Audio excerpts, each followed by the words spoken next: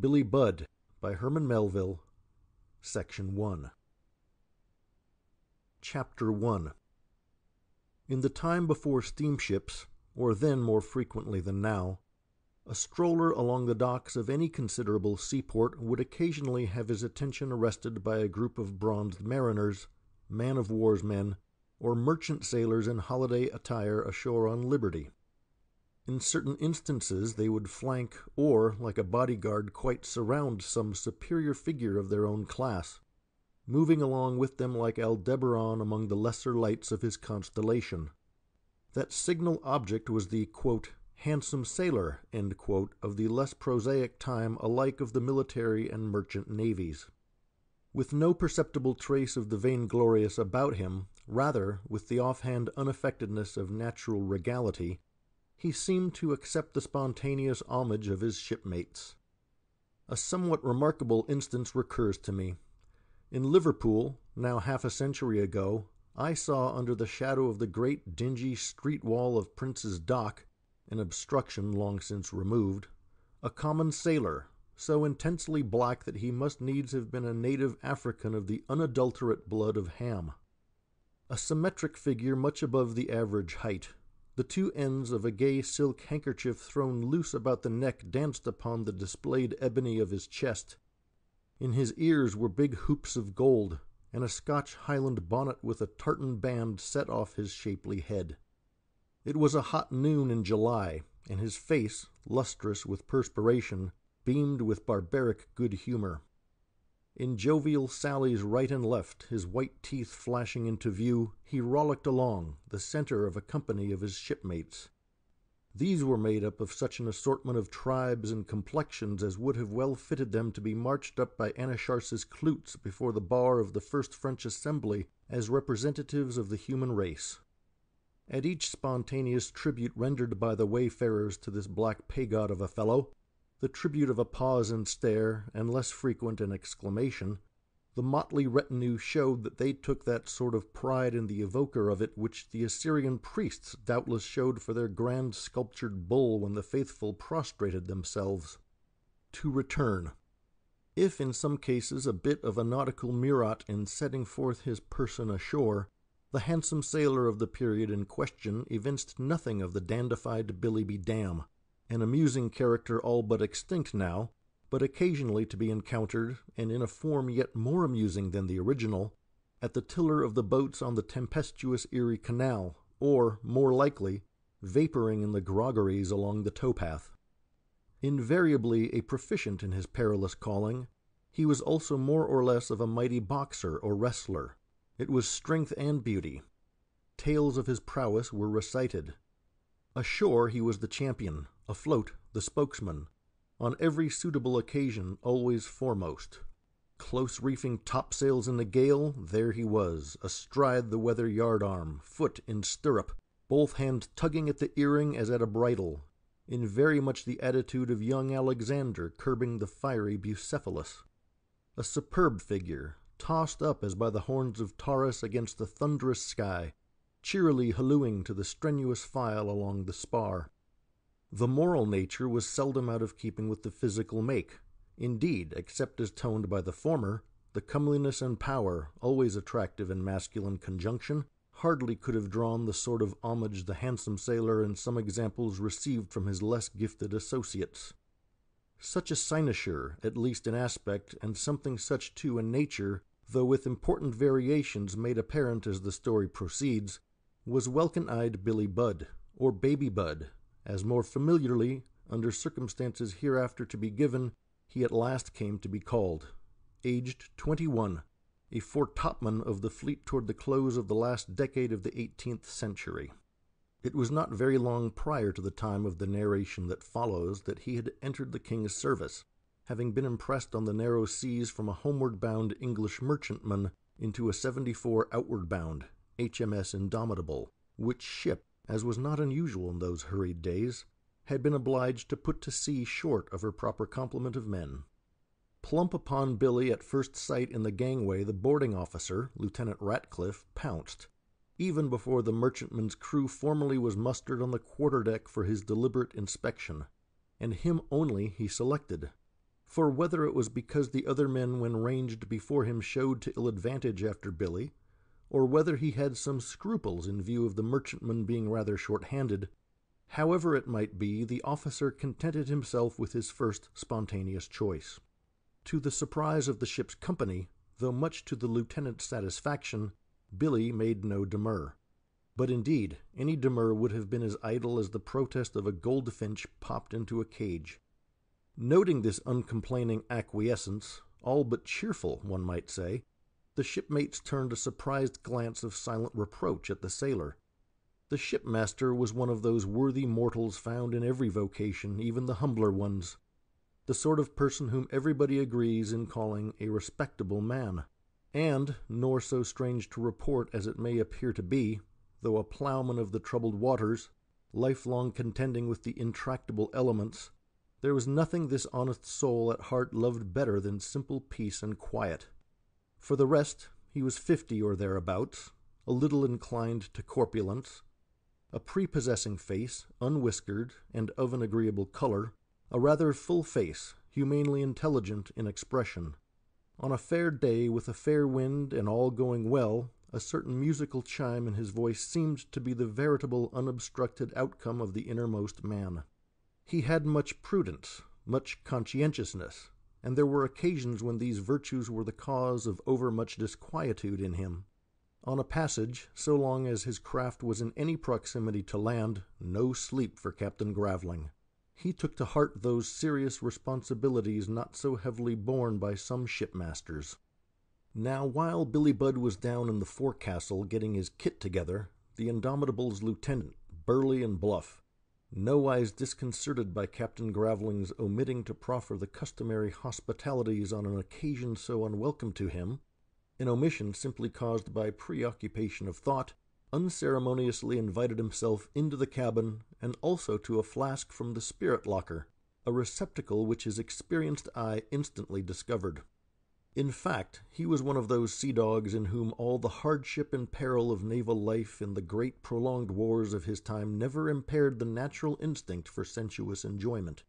His duty he always faithfully did, but duty is sometimes a dry obligation, and he was for irrigating its aridity whensoever possible with a fertilizing decoction of strong waters. For the cabin's proprietor, there was nothing left but to play the part of the enforced host with whatever grace and alacrity were practicable.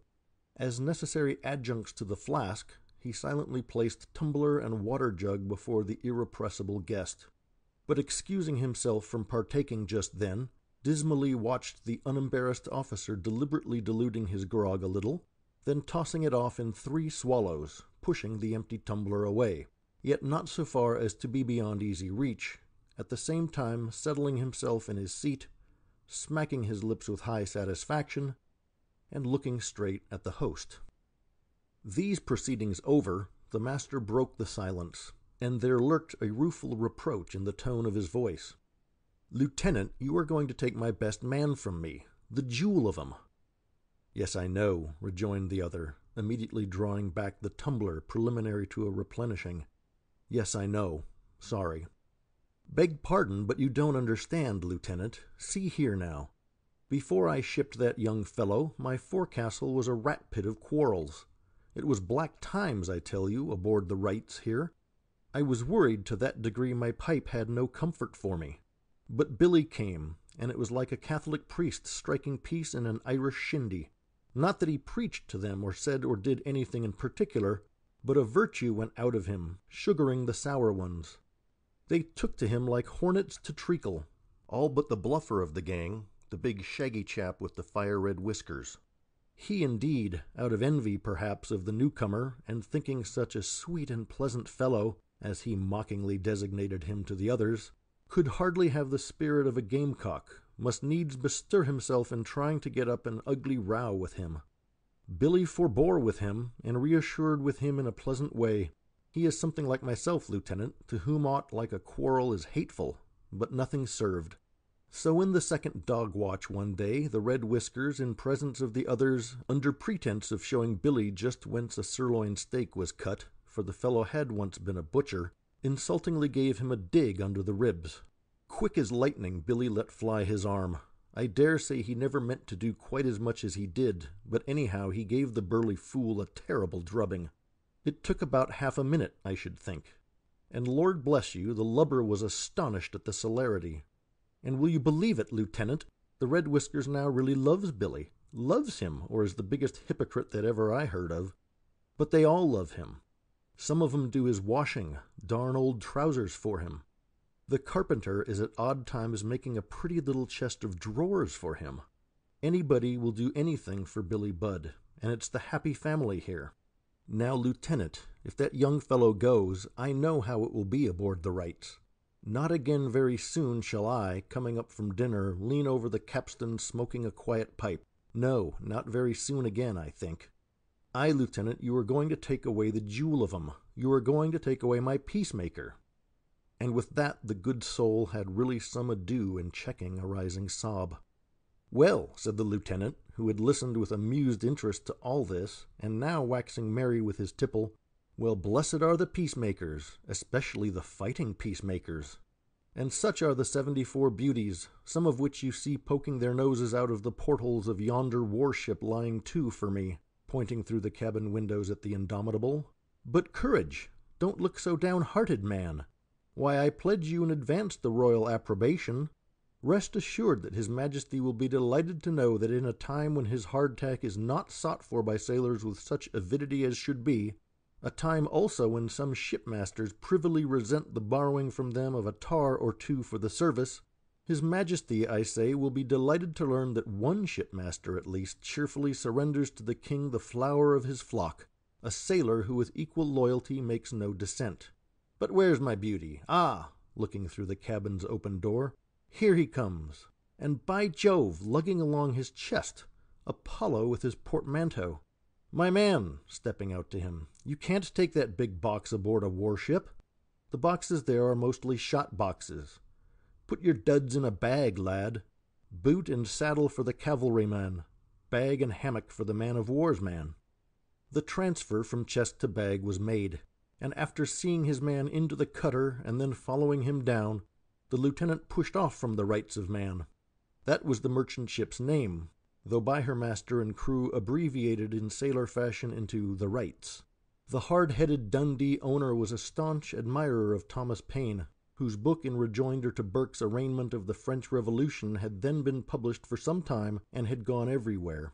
In christening his vessel after the title of Paine's volume, the man of Dundee was something like his contemporary ship-owner, Stephen Girard of Philadelphia, whose sympathies alike with his native land and its liberal philosophies he evinced by naming his ships after Voltaire, Diderot, and so forth. But now, when the boat swept under the merchantman's stern, and officer and oarsman were noting, some bitterly and others with a grin, the name emblazoned there, just then it was that the new recruit jumped up from the bow where the coxswain had directed him to sit, and, waving his hat to his silent shipmates sorrowfully looking over at him from the taffrail, bade the lads a genial good-bye. Then, making a salutation as to the ship herself, "And good-bye to you too, old Rights of Man." "Down, sir!" roared the lieutenant, instantly assuming all the rigor of his rank, though with difficulty repressing a smile. To be sure, Billy's action was a terrible breach of naval decorum, but in that decorum he had never been instructed, in consideration of which the lieutenant would hardly have been so energetic in reproof but for the concluding farewell to the ship. This he rather took as meant to convey a covert sally on the new recruit's part, a sly slur at impressment in general, and that of himself in especial. And yet, more likely, if satire it was in effect, it was hardly so by intention. For Billy, though happily endowed with the gaiety of high health, youth, and a free heart, was yet by no means of a satirical turn. The will to it and the sinister dexterity were alike wanting. To deal in double meaning and insinuations of any sort was quite foreign to his nature. As to his enforced enlistment, that he seemed to take pretty much as he was wont to take any vicissitudes of weather. Like the animals, though no philosopher, he was, without knowing it, practically a fatalist, and it may be that he rather liked this adventurous turn in his affairs which promised an opening into novel scenes and martial excitements. Aboard the Indomitable our merchant sailor was forthwith rated as an able seaman, and assigned to the starboard watch of the foretop. He was soon at home in the service, not at all disliked for his unpretentious good looks and a sort of genial, happy-go-lucky air. No merrier man in his mess, in marked contrast to certain other individuals included like himself among the impressed portion of the ship's company. For these, when not actively employed, were sometimes, and more particularly in the last dog-watch when the drawing near of twilight induced reverie, apt to fall into a saddish mood which in some partook of sullenness. But they were not so young as our foretopmen, and no few of them must have known a hearth of some sort. Others may have had wives and children left, too probably, in uncertain circumstances, and hardly any but must have acknowledged kith and kin, while for Billy, as will shortly be seen, his entire family was practically invested in himself. End of Section 1. Chapter 2. Though our new-made foretopman was well received in the top and on the gun-decks, hardly here was he that cynosure he had previously been among those minor ships' companies of the merchant marine, with which companies only had he hitherto consorted. He was young, and despite his all but fully developed frame, in aspect looked even younger than he really was. This was owing to a lingering adolescent expression in the as yet smooth face, all but feminine in purity of natural complexion, but where, thanks to his sea-going, the lily was quite suppressed, and the rose had some ado visibly to flush through the tan. To one essentially such a novice in the complexities of factitious life, the abrupt transition from his former and simpler sphere to the ampler and more knowing world of a great warship, this might well have abashed him had there been any conceit or vanity in his composition. Among her miscellaneous multitude, the Indomitable mustered several individuals who, however inferior in grade, were of no common natural stamp, sailors more signally susceptive of that air which continuous martial discipline and repeated presence in battle can in some degree impart even to the average man. As the handsome sailor, Billy Budd's position aboard the 74 was something analogous to that of a rustic beauty transplanted from the provinces and brought into competition with the high-born dames of the court. But this change of circumstances he scarce noted. As little did he observe that something about him provoked an ambiguous smile in one or two harder faces among the bluejackets.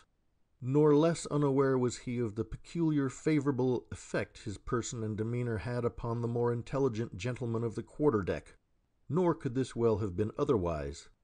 Cast in a mould peculiar to the finest physical examples of those Englishmen in whom the Saxon strain would seem not at all to partake of any Norman or other admixture, he showed in face that humane look of reposeful good nature which the Greek sculptor in some instances gave to his heroic strongman Hercules. But this again was subtly modified by another and pervasive quality, the ear, small and shapely, the arch of the foot, the curve in mouth and nostril, even the indurated hand dyed to the orange tawny of the toucan's bill, a hand telling of the halyards and tar buckets.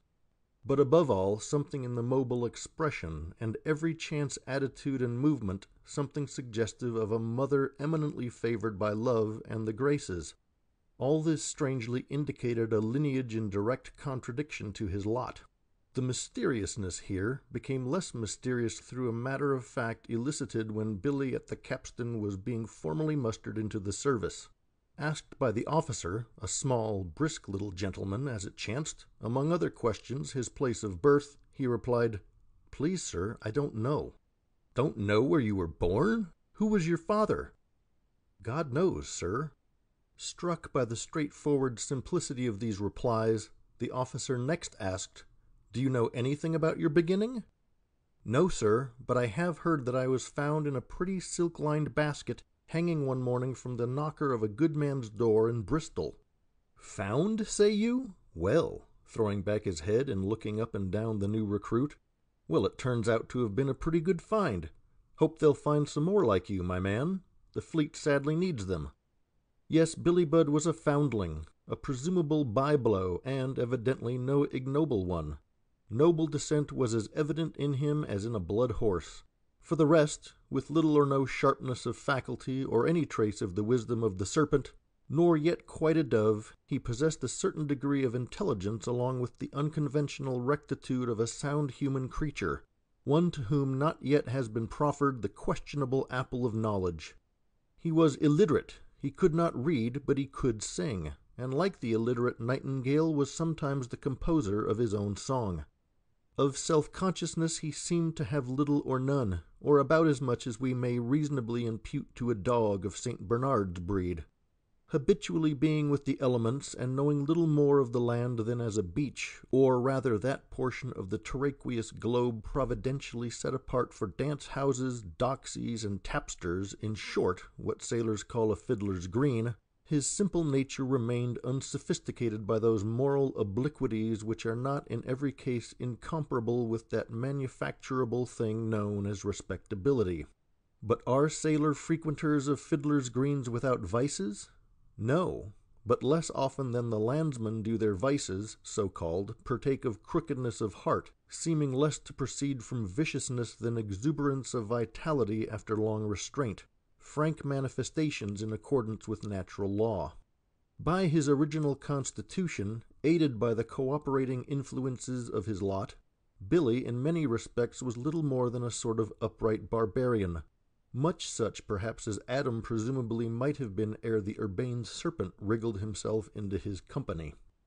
And here be it submitted that, apparently going to corroborate the doctrine of man's fall, a doctrine now popularly ignored, it is observable that where certain virtues, pristine and unadulterate, peculiarly characterize anybody in the external uniform of civilization, they will upon scrutiny seem not to be derived from custom or convention, but rather to be out of keeping with these, as if indeed exceptionally transmitted from a period prior to Cain's city and citified man.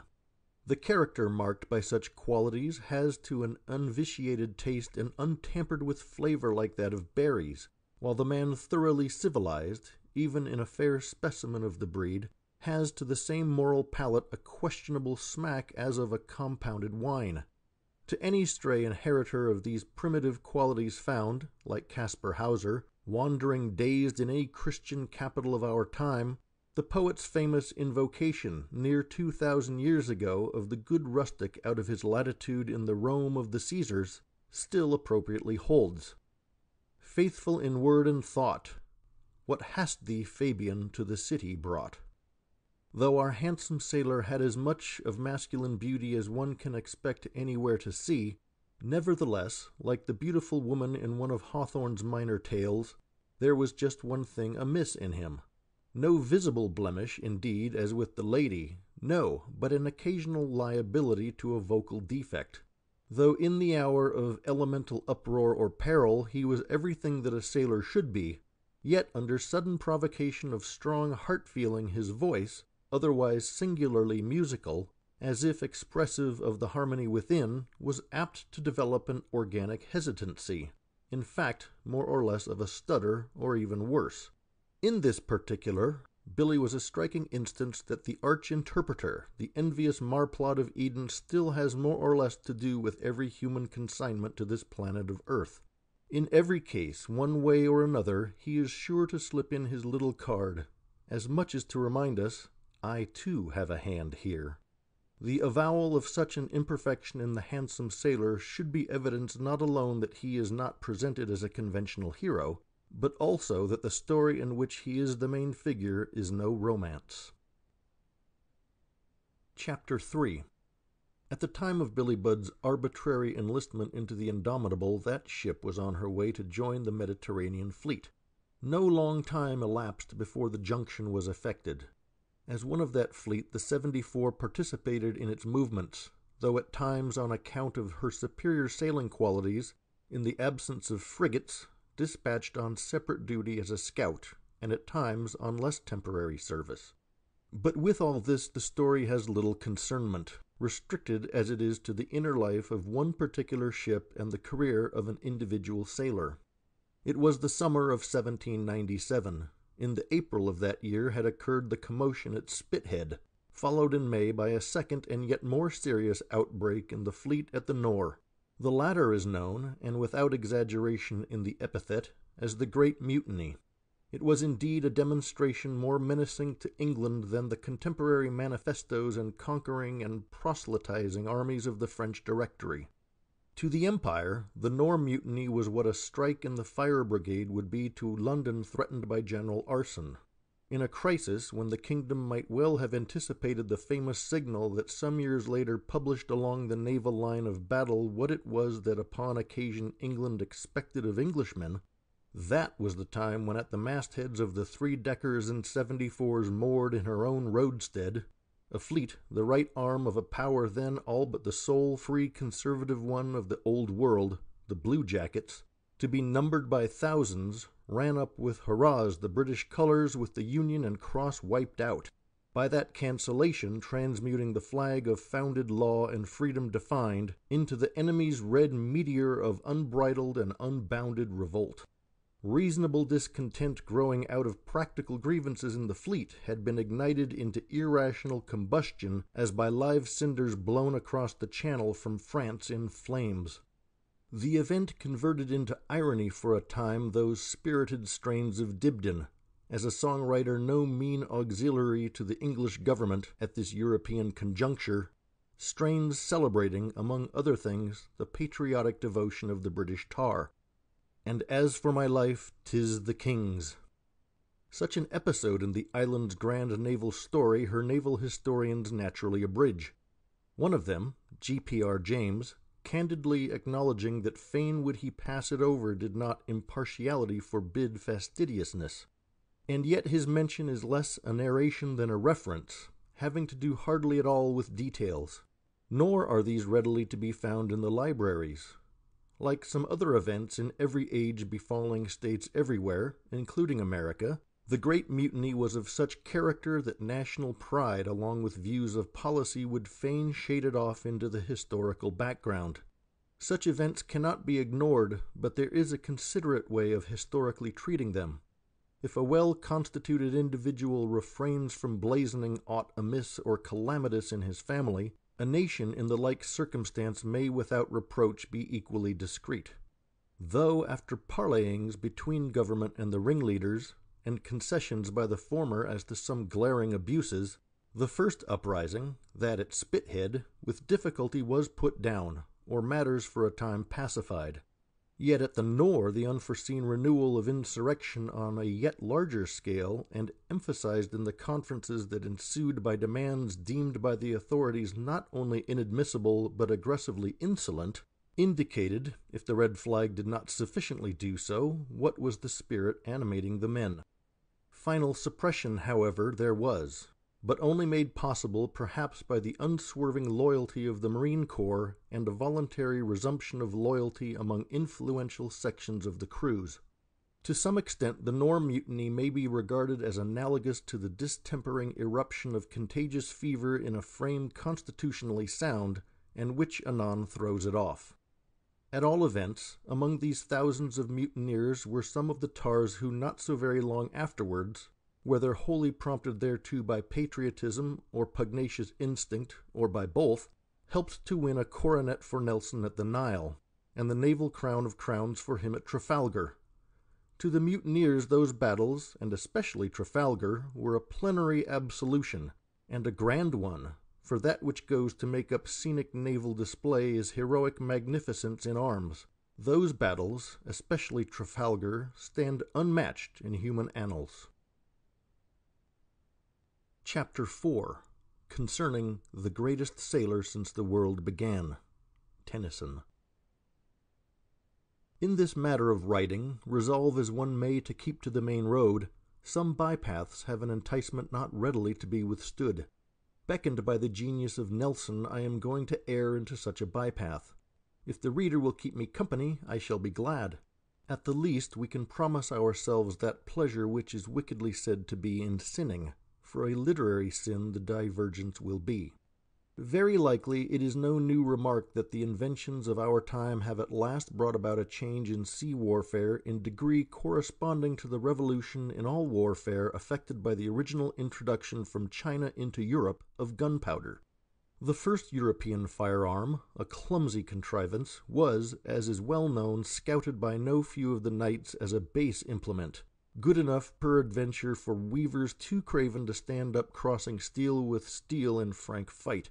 But as ashore knightly valor, though shorn of its blazonry, did not cease with the knights, neither on the seas, though nowadays in encounters there a certain kind of displayed gallantry be fallen out of date as hardly applicable under changed circumstances, did the nobler qualities of such naval magnates as Don John of Austria, Doria, Van Tromp, Jean Bart, the long line of British admirals and the American Decaders of 1812 become obsolete with their wooden walls. Nevertheless, to anybody who can hold the present at its worth without being inappreciative of the past, it may be forgiven if to such an one the solitary old hulk at Portsmouth, Nelson's Victory, seems to float there, not alone as the decaying monument of a fame incorruptible, but also as a poetic reproach, softened by its picturesqueness, to the monitors and yet mightier hulls of the European ironclads. And this not altogether because such craft are unsightly, unavoidably lacking the symmetry and grand lines of the old battleships, but equally for other reasons. There are some, perhaps, who, while not altogether inaccessible to that poetic reproach just alluded to, may yet on behalf of the new order be disposed to parry it, and this to the extent of iconoclasm, if need be.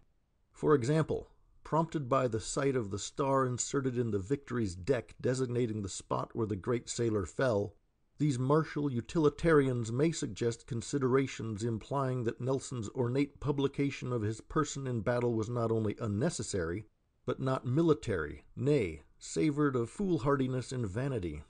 They may add, too, that at Trafalgar it was in effect nothing less than a challenge to death, and death came, and that but for his bravado the victorious admiral might possibly have survived the battle, and so, instead of having his sagacious dying injunctions overruled by his immediate successor in command, he himself, when the contest was decided, might have brought his shattered fleet to anchor, a proceeding which might have averted the deplorable loss of life by shipwreck in the elemental tempest that followed the martial one. Well, should we set aside the more than disputable point whether for various reasons it was possible to anchor the fleet, then plausibly enough the Bethamites of war may urge the above. But he might have been is but boggy ground to build on, and certainly in foresight as to the larger issue of an encounter, and anxious preparations for it, buoying the deadly way and mapping it out as at Copenhagen, few commanders have been so painstakingly circumspect as this reckless declarer of his person in fight.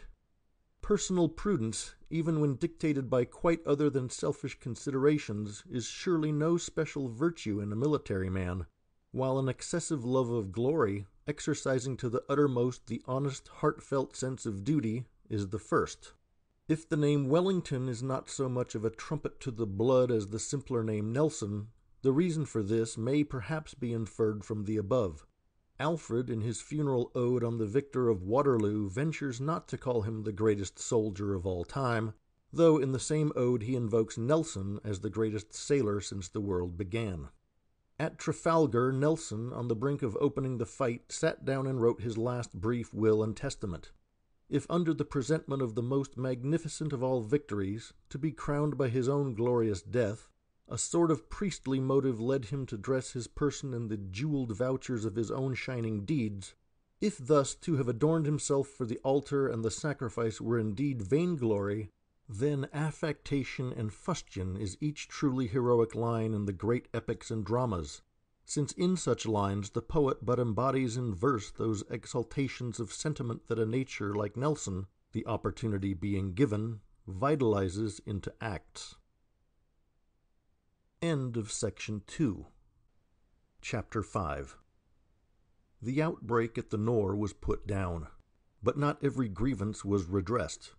If the contractors, for example, were no longer permitted to ply some practices peculiar to their tribe everywhere, such as providing shoddy cloth, rations not sound or false in the measure, not the less impressment, for one thing, went on. By custom sanctioned for centuries, and judicially maintained by a Lord Chancellor as late as Mansfield, that mode of manning the fleet, a mode now fallen into a sort of abeyance but never formally renounced, It was not practicable to give up in those years. Its abrogation would have crippled the indispensable fleet, one wholly under canvas, no steam power. Its innumerable sails and thousands of cannon, everything, in short, worked by muscle alone. A fleet the more insatiate in demand for men because then multiplying its ships of all grades against contingencies present and to come of the convulsed continent. Discontent foreran the two mutinies, and more or less it lurkingly survived them.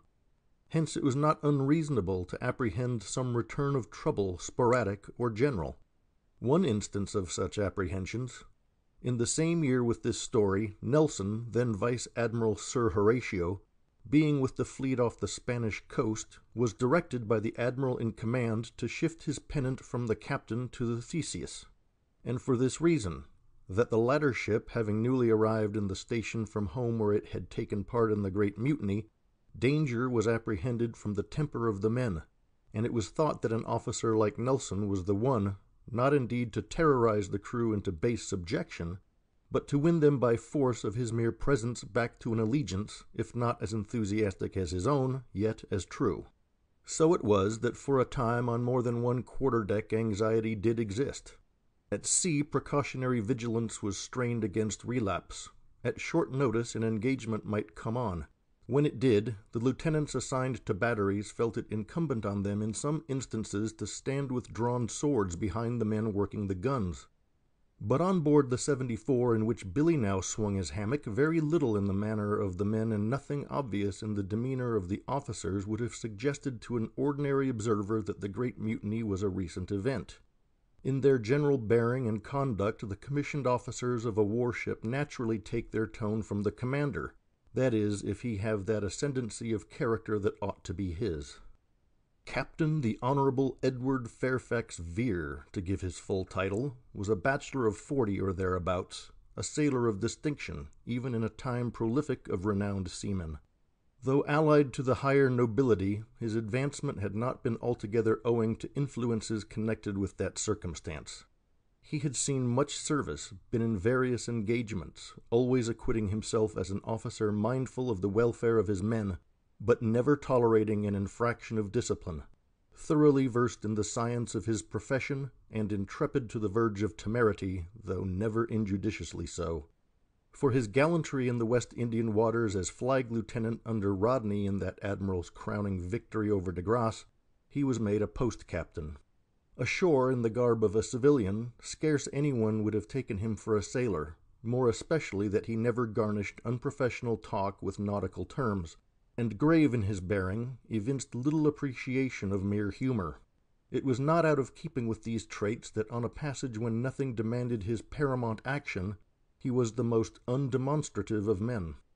Any landsman observing this gentleman, not conspicuous by his stature and wearing no pronounced insignia, emerging from his retreat to the open deck, and noting the silent deference of the officers retiring to leeward, might have taken him for the king's guest, a civilian aboard the king's ship, some highly honorable, discreet envoy on his way to an important post.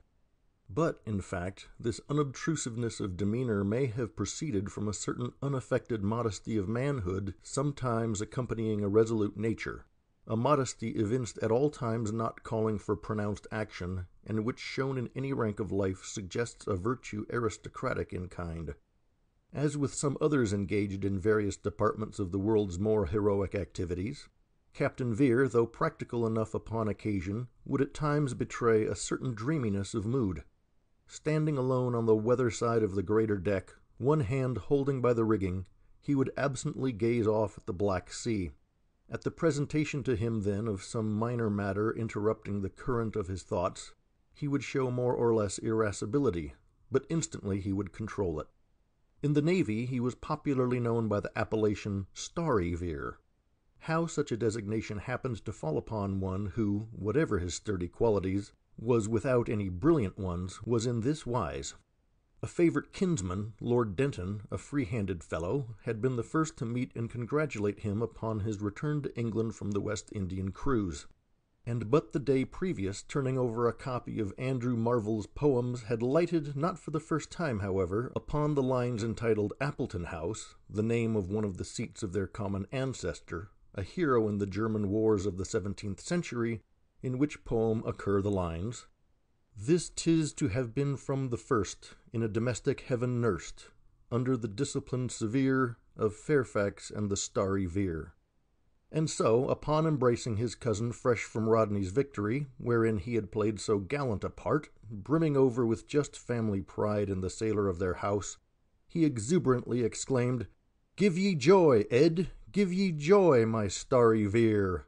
This got currency, and the novel prefix serving in familiar parlance readily to distinguish the Indomitable's captain from another Vere, his senior, a distant relative, an officer of like rank in the Navy. It remained permanently attached to the surname. Chapter 6. In view of the part that the commander of the Indomitable plays in scenes shortly to follow, it may be well to fill out that sketch of him outlined in the previous chapter. Aside from his qualities as a sea officer, Captain Vere was an exceptional character. Unlike no few of England's renowned sailors, long and arduous service with signal devotion to it had not resulted in absorbing and salting the entire man. He had a marked leaning toward everything intellectual. He loved books, never going to sea without a newly replenished library, compact but of the best. The isolated leisure, in some cases so wearisome, falling at intervals to commanders even during a war cruise, never was tedious to Captain Vere. With nothing of that literary taste which less heeds the thing conveyed than the vehicle, his bias was toward those books to which every serious mind of superior order occupying any active post of authority in the world naturally inclines. Books treating of actual men and events, no matter of what era, history, biography, and unconventional writers who, free from cant and convention like Montaigne, honestly and in the spirit of common sense, philosophize upon realities. In this love of reading he found confirmation of his own more reserved thoughts, confirmation which he had vainly sought in social converse, so that, as touching most fundamental topics, there had got to be established in him some positive convictions which he felt would abide in him essentially unmodified so long as his intelligent part remained unimpaired. In view of the humbled period in which his lot was cast, this was well for him. His settled convictions were as a dike against those invading waters of novel opinion, social, political, and otherwise, which carried away as in a torrent no few minds in those days, minds by nature not inferior to his own. While other members of that aristocracy to which by birth he belonged were incensed at the innovators mainly because their theories were inimical to the privileged classes, Captain Vere disinterestedly opposed them not alone because they seemed to him incapable of embodiment in lasting institutions, but at war with the world and the peace of mankind. With minds less stored than his and less earnest, some officers of his rank, with whom at times he would necessarily consort, found him lacking in the companionable quality, a dry and bookish gentleman as they deemed.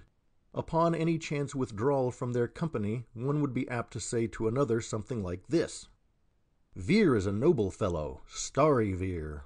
Spite the gazettes, Sir Horatio is at bottom scarce a better seaman or fighter. But between you and me now, don't you think there is a queer streak of the pedantic running through him? Yes, like the king's yarn in a coil of navy rope." Some apparent ground there was for this sort of confidential criticism, since not only did the captain's discourse never fall into the jocosely familiar, but in illustrating any point touching the stirring personages and events of the time, he would cite some historical character or incident of antiquity with the same easy air that he would cite from the moderns. He seemed unmindful of the circumstance that to his bluff company such allusions, however pertinent they might really be, were altogether alien to men whose reading was mainly confined to the journals. But considerateness in such matters is not easy in natures constituted like Captain Vere's. Their honesty prescribes to them directness, sometimes far-reaching like that of a migratory fowl that in its flight never heeds when it crosses a frontier. Chapter 7. The lieutenants and other commissioned gentlemen forming Captain Vere's staff it is not necessary here to particularize, nor needs it to make mention of any of the warrant officers. But among the petty officers was one who, having much to do with the story, may as well be forthwith introduced. This portrait I essay, but shall never hit it. This was John Claggart, the Master-at-Arms. But that sea title may to landsmen seem somewhat equivocal. Originally, doubtless, that petty officer's function was the instruction of the men in the use of arms, sword or cutlass. But very long ago, owing to the advance in gunnery making hand-to-hand encounters less frequent, and giving to niter and sulphur the preeminence over steel, that function ceased. The master-at-arms of a great warship becoming a sort of chief of police charged, among other matters, with the duty of preserving order on the populous lower gun decks. Claggart was a man of about 35, somewhat spare and tall, yet of no ill figure upon the whole. His hand was too small and shapely to have been accustomed to hard toil. The face was a notable one, the features, all except the chin, cleanly cut as those on a Greek medallion.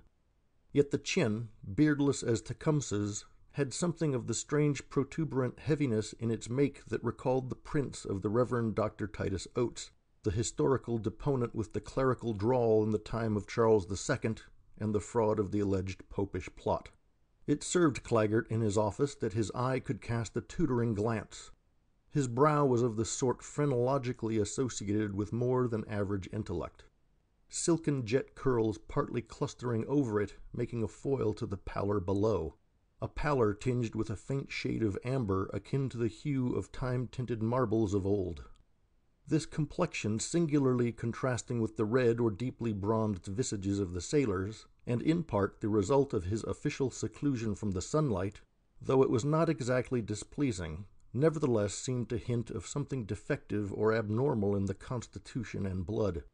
But his general aspect and manner were so suggestive of an education and career incongruous with his naval function, that when not actively engaged in it he looked like a man of high quality, social and moral, who for reasons of his own was keeping incognito.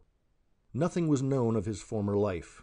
It might be that he was an Englishman, and yet there lurked a bit of accent in his speech suggesting that possibly he was not such by birth, but through naturalization in early childhood. Among certain grizzled sea gossips of the gun decks and forecastle went a rumor perdue that the master-at-arms was a chevalier who had volunteered into the king's navy by way of compounding for some mysterious swindle whereof he had been arraigned at the king's bench. The fact that nobody could substantiate this report was, of course, nothing against its secret currency. Such a rumor, once started on the gun decks in reference to almost anyone below the rank of a commissioned officer, would, during the period assigned to this narrative, have seemed not altogether wanting in credibility to the tarry old wiseacres of a man-of-war crew. And indeed, a man of Claggart's accomplishments, without prior nautical experience entering the navy at mature life, as he did, and necessarily allotted at the start to the lowest grade in it, a man, too, who never made allusion to his previous life ashore, these were circumstances which, in the dearth of exact knowledge as to his true antecedents, opened to the invidious a vague field for unfavorable surmise. But the sailors' dog-watch gossip concerning him derived a vague plausibility from the fact that now for some period the British Navy could so little afford to be squeamish in the matter of keeping up the muster rolls, that not only were press gangs notoriously abroad both afloat and ashore, but there was little or no secret about another matter, namely, that the London police were at liberty to capture any able-bodied suspect, and any questionable fellow at large, and summarily ship him to the dockyard or fleet. Furthermore, even among voluntary enlistments, there were instances where the motive thereto partook neither of patriotic impulse nor yet of a random desire to experience a bit of sea life and martial adventure.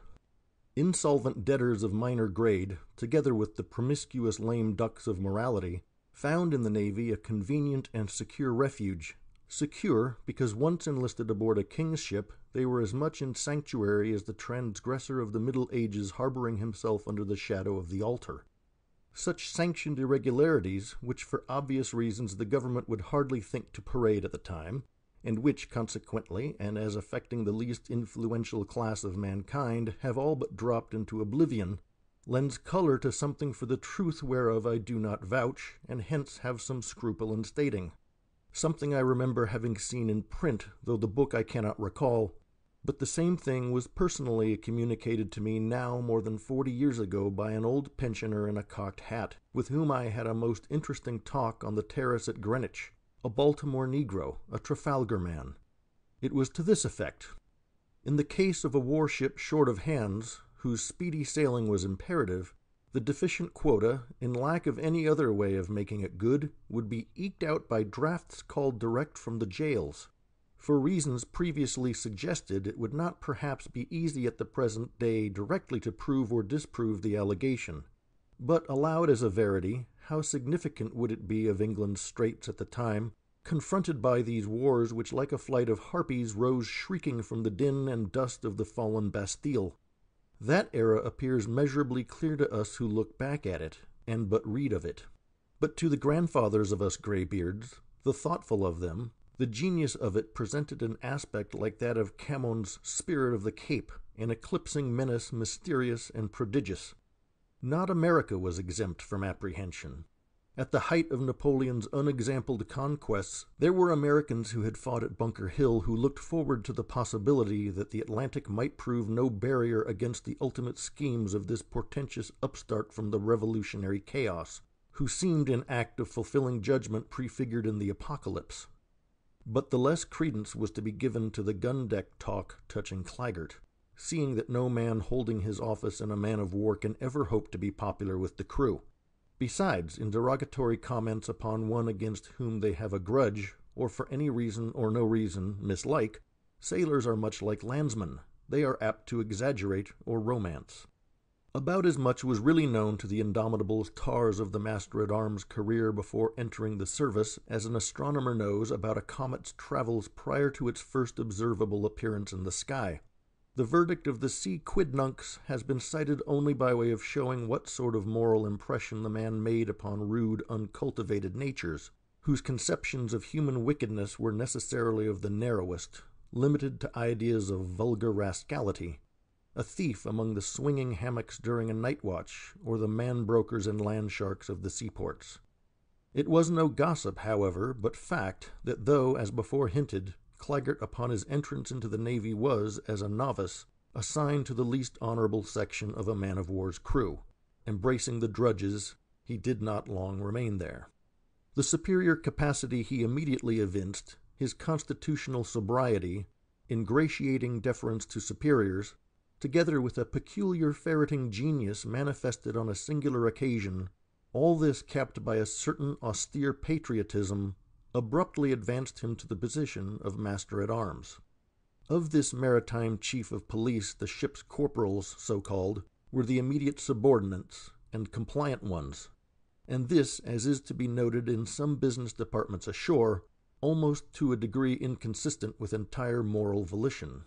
His place put various converging wires of underground influence under the chief's control, capable, when astutely worked through his understrappers, of operating to the mysterious discomfort, if nothing worse, of any of the sea commonality.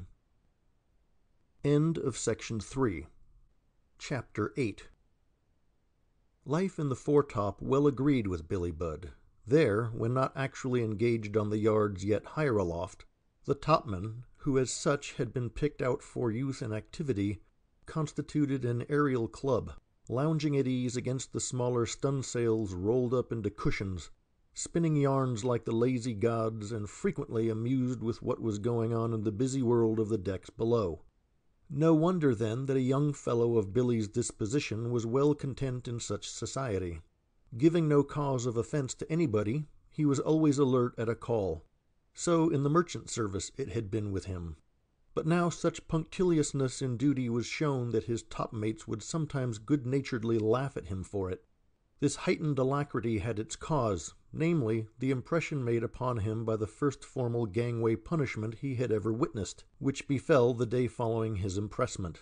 It had been incurred by a little fellow, young, a novice, an after-guardsman absent from his assigned post when the ship was being put about, a dereliction resulting in a rather serious hitch to that maneuver, one demanding instantaneous promptitude in letting go and making fast. When Billy saw the culprit's naked back under the scourge gridironed with red welts, and worse, when he marked the dire expression in the liberated man's face, as with his woolen shirt flung over him by the executioner he rushed forward from the spot to bury himself in the crowd, Billy was horrified. He resolved that never through remissness would he make himself liable to such a visitation, or do or omit aught that might merit even verbal reproof. What then was his surprise and concern when ultimately he found himself getting into petty trouble occasionally about such matters as the stowage of his bag, or something amiss in his hammock, matters under the police oversight of the ship's corporals of the lower decks, and which brought down on him a vague threat from one of them. So heedful in all things as he was, how could this be? He could not understand it, and it more than vexed him. When he spoke to his young topmates about it, they were either lightly incredulous or found something comical in his unconcealed anxiety. "Is it your bag, Billy?" said one. "Well, sew yourself up in it, Billy boy, and then you'll be sure to know if anybody meddles with it." Now there was a veteran aboard who, because his years began to disqualify him for more active work, had been recently assigned duty as mainmastman in his watch, looking to the gear belayed at the rail round about that great spar near the deck. At off times the foretopman had picked up some acquaintance with him, and now in his trouble it occurred to him that he might be the sort of person to go to for wise counsel. He was an old dansker, long anglicized in the service, of few words, many wrinkles, and some honorable scars. His weazened face, time-tinted and weather-stormed to the complexion of an antique parchment, was here and there peppered blue by the chance explosion of a gun cartridge in action. He was an Agamemnon man, some 2 years prior to the time of this story having served under Nelson, when but Sir Horatio in that ship immortal in naval memory, and which, dismantled and in parts broken up to her bare ribs, is seen a grand skeleton in Haydn's etching. As one of a boarding party from the Agamemnon, he had received a cut slantwise across one temple and cheek, leaving a long pale scar like a streak of dawn's light falling athwart the dark visage. It was on account of that scar and the affair in which it was known that he had received it, as well as from his blue-peppered complexion, that the dansker went among the Indomitable's crew by the name of "Board Her in the Smoke." Now the first time that his small weasel eyes happened to light on Billy Budd, a certain grim internal merriment set all his ancient wrinkles into antic play. Was it that his eccentric, unsentimental old sapience, primitive in its kind, saw, or thought it saw, something which in contrast with the warship's environment looked oddly incongruous in the handsome sailor? But after slyly studying him at intervals, the old Merlin's equivocal merriment was modified by now. For now, when the twain would meet, it would start in his face a quizzing sort of look, but it would be but momentary and sometimes replaced by an expression of speculative query as to what might eventually befall a nature like that, dropped into a world not without some man-traps and against whose subtleties simple courage, lacking experience and address and without any touch of defensive ugliness, is of little avail, and where such innocence as man is capable of does yet in a moral emergency not always sharpen the faculties or enlighten the will. However it was, the dansker in his ascetic way rather took to Billy, nor was this only because of a certain philosophic interest in such a character. There was another cause. While the old man's eccentricities, sometimes bordering on the Urson, repelled the juniors, Billy, undeterred thereby, would make advances, never passing the old Agamemnon man without a salutation marked by that respect which is seldom lost on the aged, however crabbed at times, or whatever their station in life. There was a vein of dry humor, or what not, in the mastman, and whether in freak of patriarchal irony touching Billy's youth and athletic frame, or for some other and more recondite reason, from the first in addressing him he always substituted baby for Billy. The dansker, in fact, being the originator of the name by which the foretopman eventually became known aboard ship.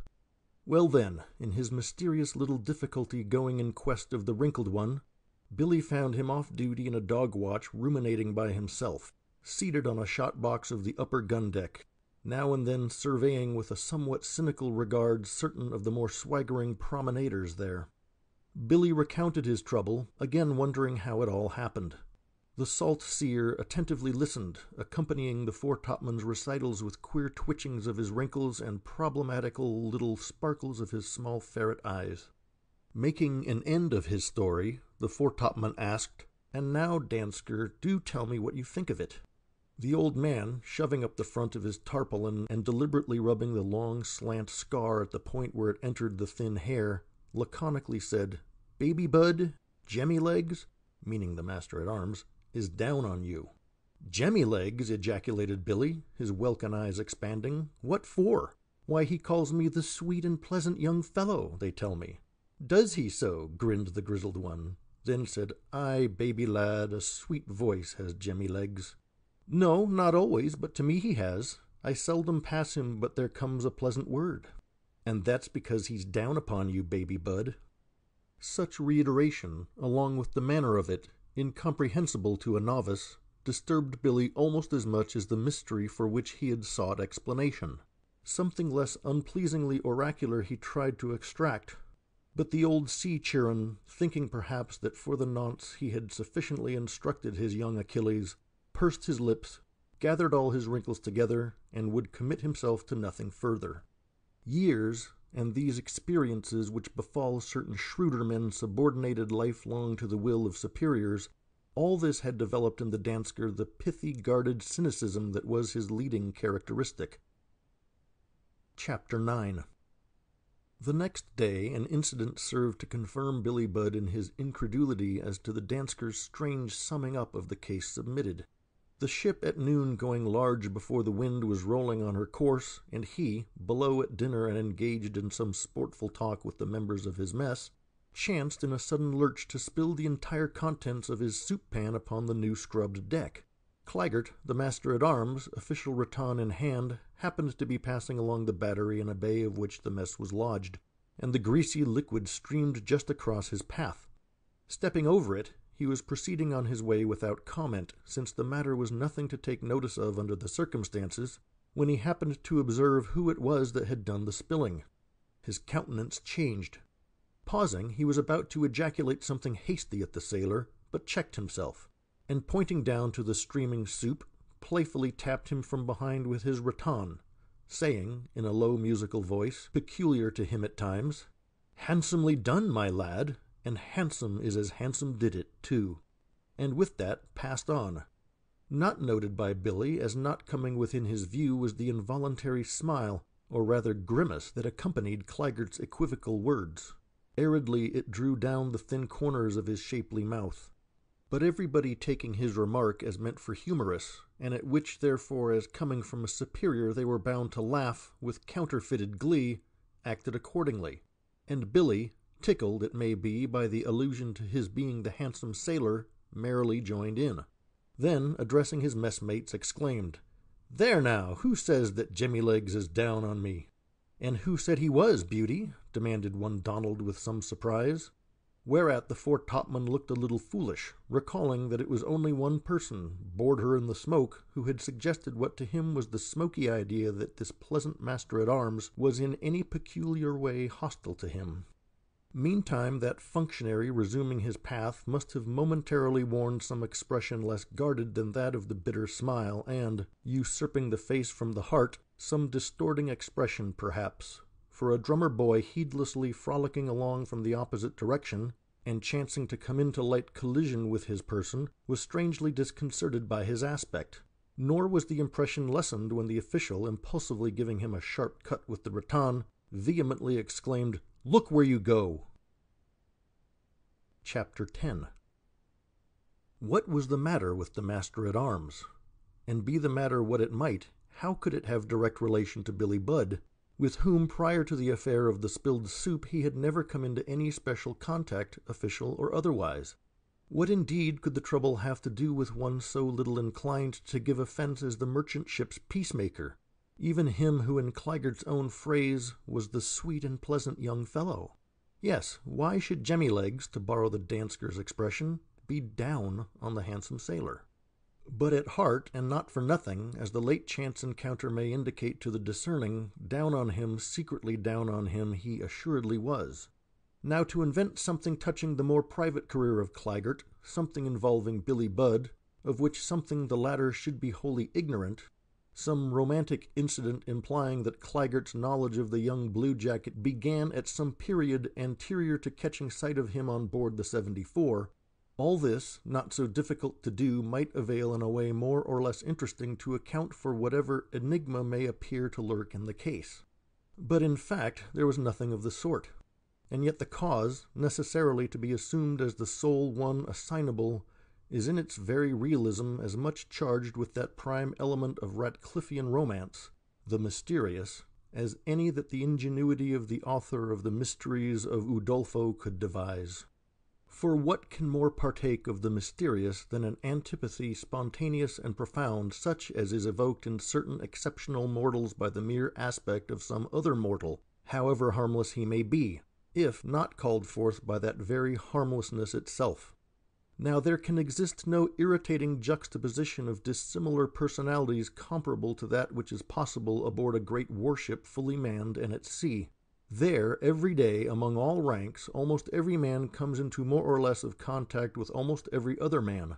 Wholly there to avoid even the sight of an aggravating object, one must needs give it Jonah's toss, or jump overboard himself. Imagine how all this might eventually operate on some peculiar human creature the direct reverse of a saint. But for the adequate comprehending of Claggart by a normal nature these hints are insufficient. To pass from a normal nature to him one must cross the deadly space between, and this is best done by indirection. Long ago an honest scholar, my senior, said to me in reference to one who like himself is now no more, a man so unimpeachably respectable that against him nothing was ever openly said, though among the few something was whispered, "Yes, X is a nut not to be cracked by the tap of a lady's fan. You are aware that I am the adherent of no organized religion, much less of any philosophy built into a system.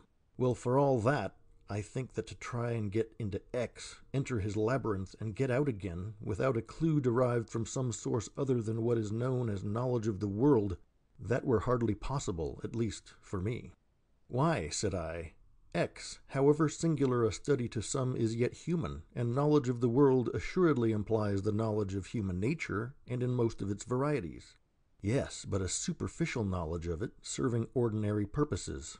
But for anything deeper, I am not certain whether to know the world and to know human nature be not two distinct branches of knowledge, which, while they may coexist in the same heart, yet either may exist with little or nothing of the other. Nay, in an average man of the world, his constant rubbing with it blunts that fine spiritual insight indispensable to the understanding of the essential in certain exceptional characters, whether evil ones or good. In a matter of some importance, I have seen a girl wind an old lawyer about her little finger, nor was it the dotage of senile love, nothing of the sort, but he knew law better than he knew the girl's heart. Coke and Blackstone hardly shed so much light into obscure spiritual places as the Hebrew prophets. And who were they? Mostly recluses. At the time my inexperience was such that I did not quite see the drift of all this. It may be that I see it now. And, indeed, if that lexicon which is based on Holy Writ were any longer popular, one might with less difficulty define and denominate certain phenomenal men. As it is, one must turn to some authority not liable to the charge of being tinctured with the biblical element. In a list of definitions included in the authentic translation of Plato, a list attributed to him, occurs this: natural depravity. A depravity according to nature, a definition which, though savoring of Calvinism, by no means involves Calvin's dogma as to total mankind. Evidently its intent makes it applicable but to individuals. Not many are the examples of this depravity which the gallows and jail supply. At any rate, for notable instances, since these have no vulgar alloy of the brute in them, but invariably are dominated by intellectuality, one must go elsewhere. Civilization, especially if of the austerer sort, is auspicious to it. It folds itself in the mantle of respectability. It has its certain negative virtues serving as silent auxiliaries. It is not going too far to say that it is without vices or small sins. There is a phenomenal pride in it that excludes them from anything, never mercenary or avaricious. In short, the depravity here meant partakes nothing of the sordid or sensual. It is serious, but free from acerbity. Though no flatterer of mankind, it never speaks ill of it. But the thing which in eminent instances signalizes so exceptional a nature is this: though the man's even temper and discreet bearing would seem to intimate a mind peculiarly subject to the law of reason, not the less in his soul's recesses he would seem to riot in complete exemption from that law. having apparently little to do with reason further than to employ it as an ambidexter implement for effecting the irrational. That is to say, toward the accomplishment of an aim which in wantonness of malignity would seem to partake of the insane, he will direct a cool judgment sagacious and sound. These men are true madmen, and of the most dangerous sort, for their lunacy is not continuous but occasional, evoked by some special object. It is secretive and self-contained, so that when most active it is to the average mind not distinguished from sanity, and for the reason above suggested that whatever its aim may be, and the aim is never disclosed, the method and the outward proceeding is always perfectly rational. Now something such was Claggart, in whom was the mania of an evil nature, not engendered by vicious training or corrupting books or licentious living, but born with him and innate, in short, a depravity according to nature. Can it be this phenomenon, disowned or not, acknowledged that in some criminal cases puzzles the courts? For this cause have our juries at times not only to endure the prolonged contentions of lawyers with their fees, but also the yet more perplexing strife of the medical experts with theirs. But why leave it to them? Why not subpoena as well the clerical proficients, their vocation bringing them into peculiar contact with so many human beings, and sometimes in their least guarded hour, in interviews very much more confidential than those of physician and patient? This would seem to qualify them to know something about those intricacies involved in the question of moral responsibility, whether in a given case, say, the crime proceeded from mania in the brain or rabies of the heart. As to any differences among themselves these clerical proficients might develop on the stand, these could hardly be greater than the direct contradictions exchanged between the remunerated medical experts. Dark sayings are these, some will say. But why? It is because they somewhat savor of Holy Writ in its phrase, mysteries of iniquity. The point of the story turning on the hidden nature of the master-at-arms has necessitated this chapter. With an added hint or two in connection with the accident of the mess, the resumed narrative must be left to vindicate as it may its own credibility. End of Section 4. Chapter 11. Pale Ire, Envy, and Despair. That Claggart's figure was not amiss, and his face, save the chin, well moulded, has already been said. Of these favorable points he seemed not insensible, for he was not only neat but careful in his dress. But the form of Billy Budd was heroic, and if his face was without the intellectual look of the pallid Claggart's, not the less was it lit, like his, from within, though from a different source. The bonfire in his heart made luminous the rose-tan in his cheek. In view of the marked contrast between the persons of the twain, it is more than probable that when the master-at-arms in the scene last given applied to the sailor the proverb, "Handsome is as handsome does," he there let escape an ironic inkling, not caught by the young sailors who heard it, as to what it was that had first moved him against Billy, namely, his significant personal beauty. Now envy and antipathy, passions irreconcilable in reason, nevertheless in fact may spring conjoined like Chang and Eng in one birth. Is envy then such a monster? Well, though many an arraigned mortal has in hopes of mitigated penalty pleaded guilty to horrible actions, did ever anybody seriously confess to envy? Something there is in it universally felt to be more shameful than even felonious crime. And not only does everybody disown it, but the better sort are inclined to incredulity when it is in earnest imputed to an intelligent man.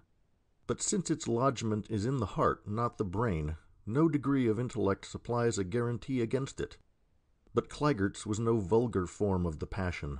Nor, as directed toward Billy Budd, did it partake of that streak of apprehensive jealousy that marred Saul's visage perturbedly brooding on the comely young David. Claggart's envy struck deeper. If askance he eyed the good looks, cheery health, and frank enjoyment of young life in Billy Budd, it was because these happened to go along with a nature that, as Claggart magnetically felt, had in its simplicity never willed malice or experienced the reactionary bite of that serpent. To him the spirit lodged within Billy, and looking out from his welkin eyes as from windows, that ineffability which made the dimple in his dyed cheek, suppled his joints, and danced in his yellow curls, made him preeminently the handsome sailor. One person excepted, the master-at-arms was perhaps the only man in the ship intellectually capable of adequately appreciating the moral phenomenon presented in Billy Budd, and the insight but intensified his passion, which, assuming various secret forms within him, at times assumed that of cynic disdain of innocence. To be nothing more than innocent, yet in an aesthetic way he saw the charm of it, the courageous, free, and easy temper of it, and fain would have shared it, but he despaired of it. With no power to annul the elemental evil in himself, though he could hide it readily enough, apprehending the good but powerless to be it, what recourse is left to a nature like Claygart's, surcharged with energy as such natures almost invariably are, but to recoil upon itself, and, like the scorpion for which the Creator alone is responsible, act out to the end its allotted part? Passion, and passion in its profoundest, is not a thing demanding a palatial stage whereon to play its part. Down among the groundlings, among the beggars and rakers of the garbage, profound passion is enacted, and the circumstances that provoke it, however trivial or mean, are no measure of its power. In the present instance the stage is a scrubbed gun-deck, and one of the external provocations a man-of-war's man's spilled soup. Now when the master-at-arms noticed whence came that greasy fluid streaming before his feet, he must have taken it, to some extent wilfully perhaps, not for the mere accident it assuredly was, but for the sly escape of a spontaneous feeling on Billy's part more or less answering to the antipathy on his own. In effect a foolish demonstration he must have thought, and very harmless, like the futile kick of a heifer, which yet were the heifer a shod stallion would not be so harmless. Even so was it that into the gall of envy Claggart infused the vitriol of his contempt.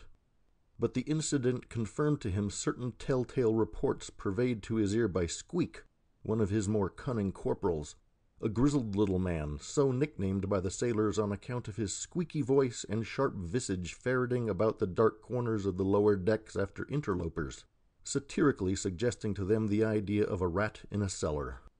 Now his chiefs employing him as an implicit tool in laying little traps for the worriment of the foretopman, for it was from the master-at-arms that the petty persecutions heretofore averted to had proceeded, the corporal, having naturally enough concluded that his master could have no love for the sailor, made it his business, faithful understrapper that he was, to ferment the ill blood by perverting to his chief certain innocent frolics of the good-natured foretopman, besides inventing for his mouth sundry contumelious epithets he claimed to have overheard him let fall.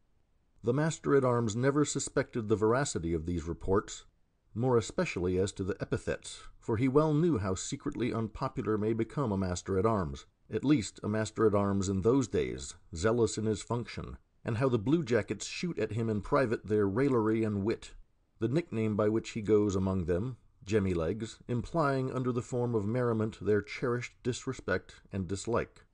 In view of the greediness of hate for provocation, it hardly needed a purveyor to feed Claygart's passion.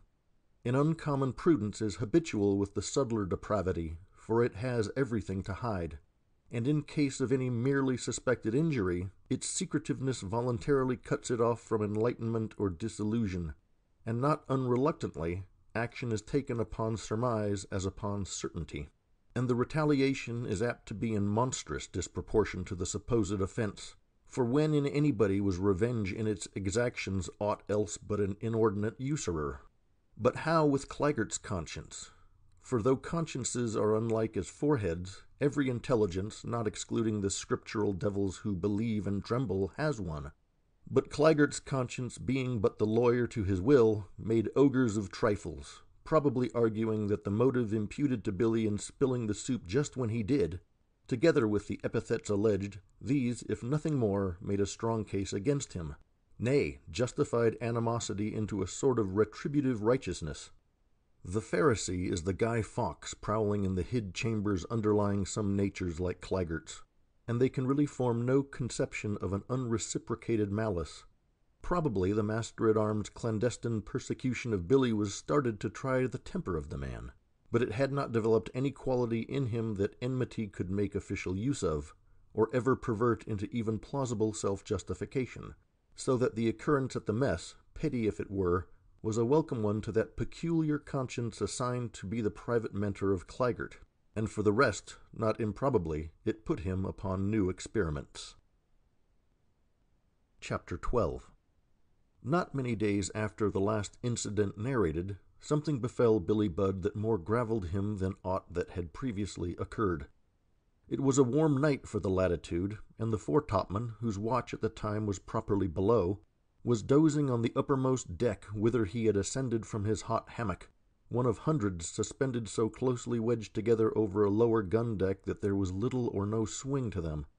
He lay as in the shadow of a hillside stretched under the lee of the booms, a piled ridge of spare spars, and among which the ship's largest boat, the launch, was stowed. Alongside 3 other slumberers from below, he lay near one end of the booms which approached from the foremast, his station aloft on duty as a foretopman being just over the deck station of the forecastleman, entitling him according to usage to make himself more or less at home in that neighborhood. Presently he was stirred into semi-consciousness by somebody, who must have previously sounded the sleep of the others, touching his shoulder, and then, as the foretopman raised his head, breathing into his ear in a quick whisper, "Slip into the lee forechains, Billy. There is something in the wind. Don't speak. Quick. I will meet you there," and disappeared. Now Billy, like sundry other essentially good-natured ones, had some of the weaknesses inseparable from essential good nature, and among these was a reluctance, almost an incapacity, of plumly saying no to an abrupt proposition not obviously absurd on the face of it, nor obviously unfriendly, nor iniquitous, and being of warm blood had not the phlegm to negate any proposition by unresponsive inaction. Like his sense of fear, his apprehension as to aught outside of the honest and natural was seldom very quick. Besides, upon the present occasion the drouse from his sleep still hung upon him. However it was, he mechanically rose, and sleepily wondering what could be in the wind, betook himself to the designated place, a narrow platform, one of 6, outside of the high bulwarks, and screened by the great dead-eyes and multiple-columned lanyards of the shrouds and backstays, and, in a great warship of that time, of dimensions commensurate to the ample hull's magnitude, a tarry balcony, in short, overhanging the sea, and so secluded that one mariner of the Indomitable, a nonconformist old tar of a serious turn, made it even in daytime his private oratory. In this retired nook the stranger soon joined Billy Budd. There was no moon as yet, a haze obscured the starlight. He could not distinctly see the stranger's face, yet from something in the outline and carriage, Billy took him to be, and correctly, one of the after-guard. "Hist, Billy," said the man in the same quick, cautionary whisper as before. "You were impressed, weren't you? Well, so was I." And he paused as to mark the effect. But Billy, not knowing exactly what to make of this, said nothing. Then the other. "We are not the only impressed ones, Billy. There's a gang of us. Couldn't you help at a pinch?" "What do you mean?" demanded Billy, here shaking off his drouse. "Hist, hist," the hurried whisper now growing husky. "See here," and the man held up 2 small objects faintly twinkling in the night light. "See, they are yours, Billy, if you'll only—" But Billy broke in, and in his resentful eagerness to deliver himself, his vocal infirmity somewhat intruded. "Dammy, I don't know what you were driving at or what you mean, but you had better go where you belong." For the moment the fellow, as confounded, did not stir, and Billy, springing to his feet, said, "If you don't start, I'll toss you back over the rail." There was no mistaking this, and the mysterious emissary decamped, disappearing in the direction of the mainmast in the shadow of the booms. "Hallo, what's the matter?" here came growling from a forecastleman awakened from his deck doze by Billy's raised voice, and as the foretopman reappeared and was recognized by him, "Ah, Beauty, is it you? Well, something must have been the matter, for you stuttered." "Oh," rejoined Billy, now mastering the impediment, "I found an after-guardsman in our part of the ship here, and I bid him be off where he belongs." "And is that all you did about it, foretopman?" gruffly demanded another, an irascible old fellow of brick-colored visage and hair, and who was known to his associate forecastleman as Red Pepper. Such sneaks I should like to marry to the gunner's daughter, by that expression meaning that he would like to subject them to disciplinary castigation over a gun. However, Billy's rendering of the matter satisfactorily accounted to these inquirers for the brief commotion, since of all the sections of a ship's company the forecastlemen, veterans for the most part, and bigoted in their sea prejudices, are the most jealous in resenting territorial encroachments, especially on the part of any of the afterguard of whom they have but a sorry opinion, chiefly landsmen, never going aloft except to reef or furl the mainsail, and in no wise competent to handle a marling-spike or turn in a dead-eye, say. End of Section 5. Chapter 13. This incident sorely puzzled Billy Budd. It was an entirely new experience, the first time in his life that he had ever been personally approached in underhand, intriguing fashion. Prior to this encounter he had known nothing of the afterguardsman, the two men being stationed wide apart, one forward and aloft during his watch, the other on deck and aft. What could it mean? And could they really be guineas, those two glittering objects the interloper had held up to his, Billy's, eyes? Where could the fellow get guineas? Why, even buttons, spare buttons, are not so plentiful at sea. The more he turned the matter over, the more he was nonplussed, and made uneasy and discomforted. In his disgustful recoil from an overture which, though he but ill comprehended, he instinctively knew must involve evil of some sort, Billy Budd was like a young horse fresh from the pasture suddenly inhaling a vile whiff from some chemical factory, and by repeated snortings tries to get it out of his nostrils and lungs. This frame of mind barred all desire of holding further parley with the fellow, even were it but for the purpose of gaining some enlightenment as to his design in approaching him. And yet he was not without natural curiosity to see how such a visitor in the dark would look in broad day. He espied him the following afternoon in his first dog watch below, one of the smokers on that forward part of the upper gun-deck allotted to the pipe. He recognized him by his general cut and build, more than by his round freckled face and glassy eyes of pale blue veiled with lashes all but white. And yet Billy was a bit uncertain whether indeed it were he, yonder chap about his own age, chatting and laughing in free-hearted way, leaning against a gun, a genial young fellow enough to look at, and something of a rattlebrain to all appearance. Rather chubby, too, for a sailor, even an after-guardsman. In short, the last man in the world, one would think, to be overburdened with thoughts, especially those perilous thoughts that must needs belong to a conspirator in any serious project, or even to the underling of such a conspirator. Although Billy was not aware of it, the fellow with a sidelong watchful glance had perceived Billy first, and then noting that Billy was looking at him, thereupon nodded a familiar sort of friendly recognition as to an old acquaintance, without interrupting the talk he was engaged in with the group of smokers. A day or two afterwards, chancing in the evening promenade on a gun-deck to pass Billy, he offered a flying word of good fellowship, as it were, which by its unexpectedness and equivocalness under the circumstances so embarrassed Billy that he knew not how to respond to it, and let it go unnoticed. Billy was now left more at a loss than before. The ineffectual speculations into which he was led were so disturbingly alien to him that he did his best to smother them. It never entered his mind that here was a matter which, from its extreme questionableness, it was his duty as a loyal bluejacket to report in the proper quarter. And, probably, had such a step been suggested to him, he would have been deterred from taking it by the thought, one of novice magnanimity, that it would savor overmuch of the dirty work of a telltale. He kept the thing to himself.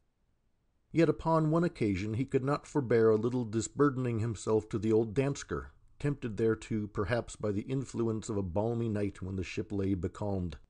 The twain, silent for the most part, sitting together on deck, their heads propped against the bulwarks. But it was only a partial and anonymous account that Billy gave, the unfounded scruples above referred to preventing full disclosure to anybody.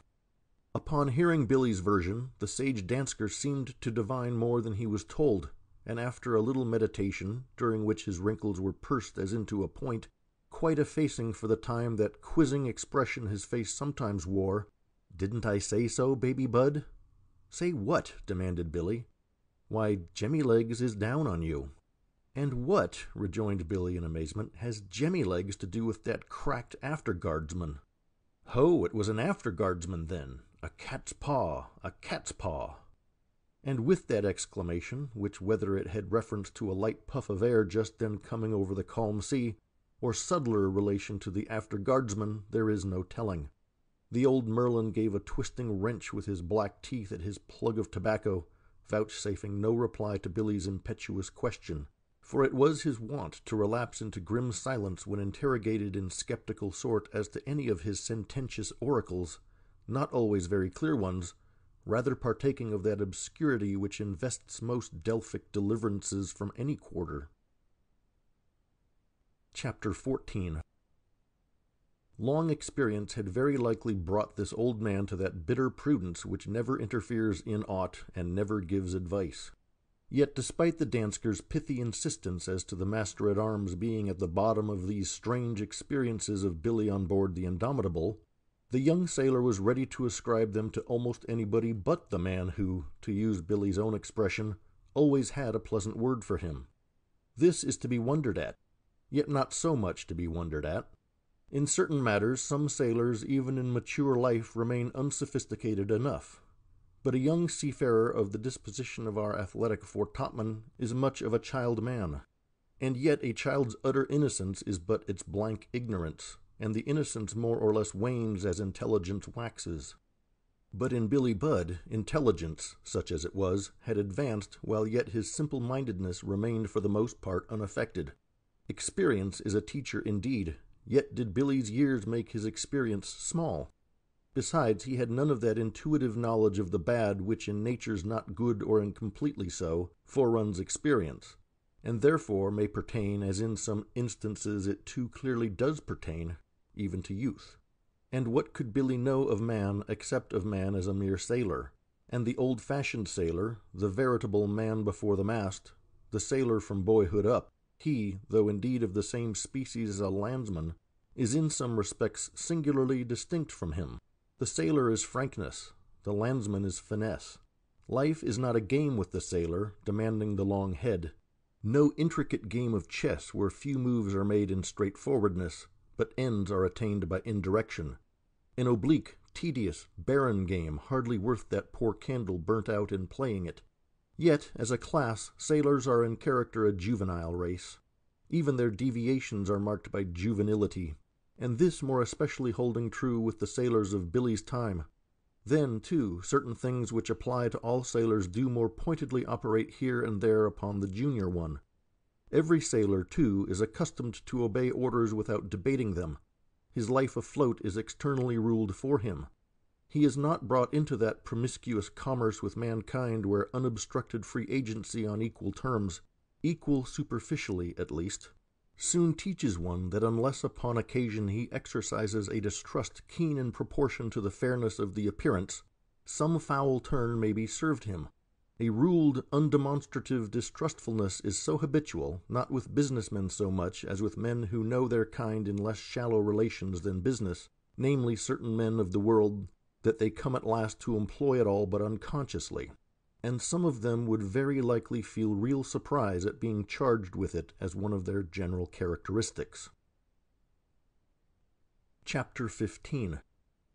But after the little matter at the mess, Billy Budd no more found himself in strange trouble at times about his hammock or his clothes-bag or what-not, while as to that smile that occasionally sunned him and the pleasant passing word, these were, if not more frequent, yet, if anything, more pronounced than before. But for all that, there were certain other demonstrations now. When Claggart's unobserved glance happened to light on belted Billy rolling along the upper gun-deck in the leisure of the second dog-watch, exchanging passing broadsides of fun with other young promenaders in the crowd, that glance would follow the cheerful sea Hyperion with a settled meditative and melancholy expression, his eyes strangely suffused with incipient feverish tears. Then would Claggart look like the man of sorrows. Yes, and sometimes the melancholy expression would have in it a touch of soft yearning, as if Claggart could even have loved Billy but for fate and ban. But this was an evanescence, and quickly repented of, as it were, by an immitigable look pinching and shriveling the visage into the momentary semblance of a wrinkled walnut. But sometimes catching sight in advance of the foretopman coming in his direction, he would, upon their nearing, step aside a little to let him pass, dwelling upon Billy for the moment with the glittering dental satire of a guise. But upon any abrupt, unforeseen encounter, a red light would flash forth from his eye, like a spark from an anvil in a dusk smithy. That quick, fierce light was a strange one, darted from orbs which in repose were of a color nearest approaching a deeper violet, the softest of shades. Though some of these caprices of the pit could not but be observed by their object, yet were they beyond the construing of such a nature, and the thews of Billy were hardly comparable with that sort of sensitive spiritual organization which in some cases instinctively conveys to ignorant innocence an admonition of the proximity of the malign. He thought the master-at-arms acted in a manner rather queer at times, that was all, but the occasional frank air and pleasant word went for what they purported to be, the young sailor never having heard as yet of the too fair-spoken man. Had the foretopman been conscious of having done or said anything to provoke the ill will of the official, it would have been different with him, and his sight might have been pursed if not sharpened. So was it with him in yet another matter. Two minor officers, the armorer and captain of the hold, with whom he had never exchanged a word, his position on the ship not bringing him into contact with them, these men now for the first time began to cast upon Billy, when they chanced to encounter him, that peculiar glance which evidences that the man from whom it comes has been some way tampered with, and to the prejudice of him upon whom the glance lights. Never did it occur to Billy as a thing to be noted, or a thing suspicious, though he well knew the fact that the armorer and captain of the hold, with the ship's yeoman, apothecary, and others of that grade, were, by naval usage, messmates of the master-at-arms, men with ears convenient to his confidential tongue. Our handsome sailor's manly forwardness upon occasion, and irresistible good nature, indicating no mental superiority tending to excite an invidious feeling, bred general popularity, and this goodwill on the part of most of his shipmates made him the less to concern himself about such mute aspects toward him as those whereto allusion has just been made. As to the after-guardsman, though Billy for reasons already given necessarily saw little of him, yet when the two did happen to meet, invariably came the fellow's offhand cheerful recognition, sometimes accompanied by a passing pleasant word or two. Whatever that equivocal young person's original design may really have been, or the design of which he might have been the deputy, certain it was from his manner upon these occasions that he had wholly dropped it. It was as if his precocity of crookedness, and every vulgar villain is precocious, had for once deceived him, and the man he had sought to entrap as a simpleton had, through his very simplicity, baffled him. But shrewd ones may opine that it was hardly possible for Billy to refrain from going up to the after-guardsman and bluntly demanding to know his purpose in the initial interview, so abruptly closed in the forechains. Shrewd ones may also think it but natural in Billy to set about sounding some of the other impressed men of the ship in order to discover what basis, if any, there was for the emissary's obscure suggestions as to plotting disaffection aboard. Yes, the shrewd may think so, but something more, or rather, something else than mere shrewdness is perhaps needful for the due understanding of such a character as Billy Budd's. As to Claggart, the monomania in the man, if that indeed it were, as involuntarily disclosed by starts in the manifestations detailed, yet in general covered over by his self-contained and rational demeanor, this, like a subterranean fire, was eating its way deeper and deeper in him. Something decisive must come of it. End of Section 6. Chapter 16.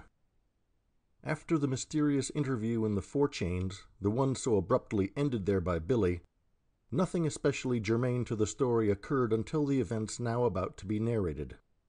Elsewhere it has been said that owing to the lack of frigates, of course better sailers than line of battle ships, in the English squadron up the straits at that period, the indomitable 74 was occasionally employed not only as an available substitute for a scout, but at times on detached service of more important kind.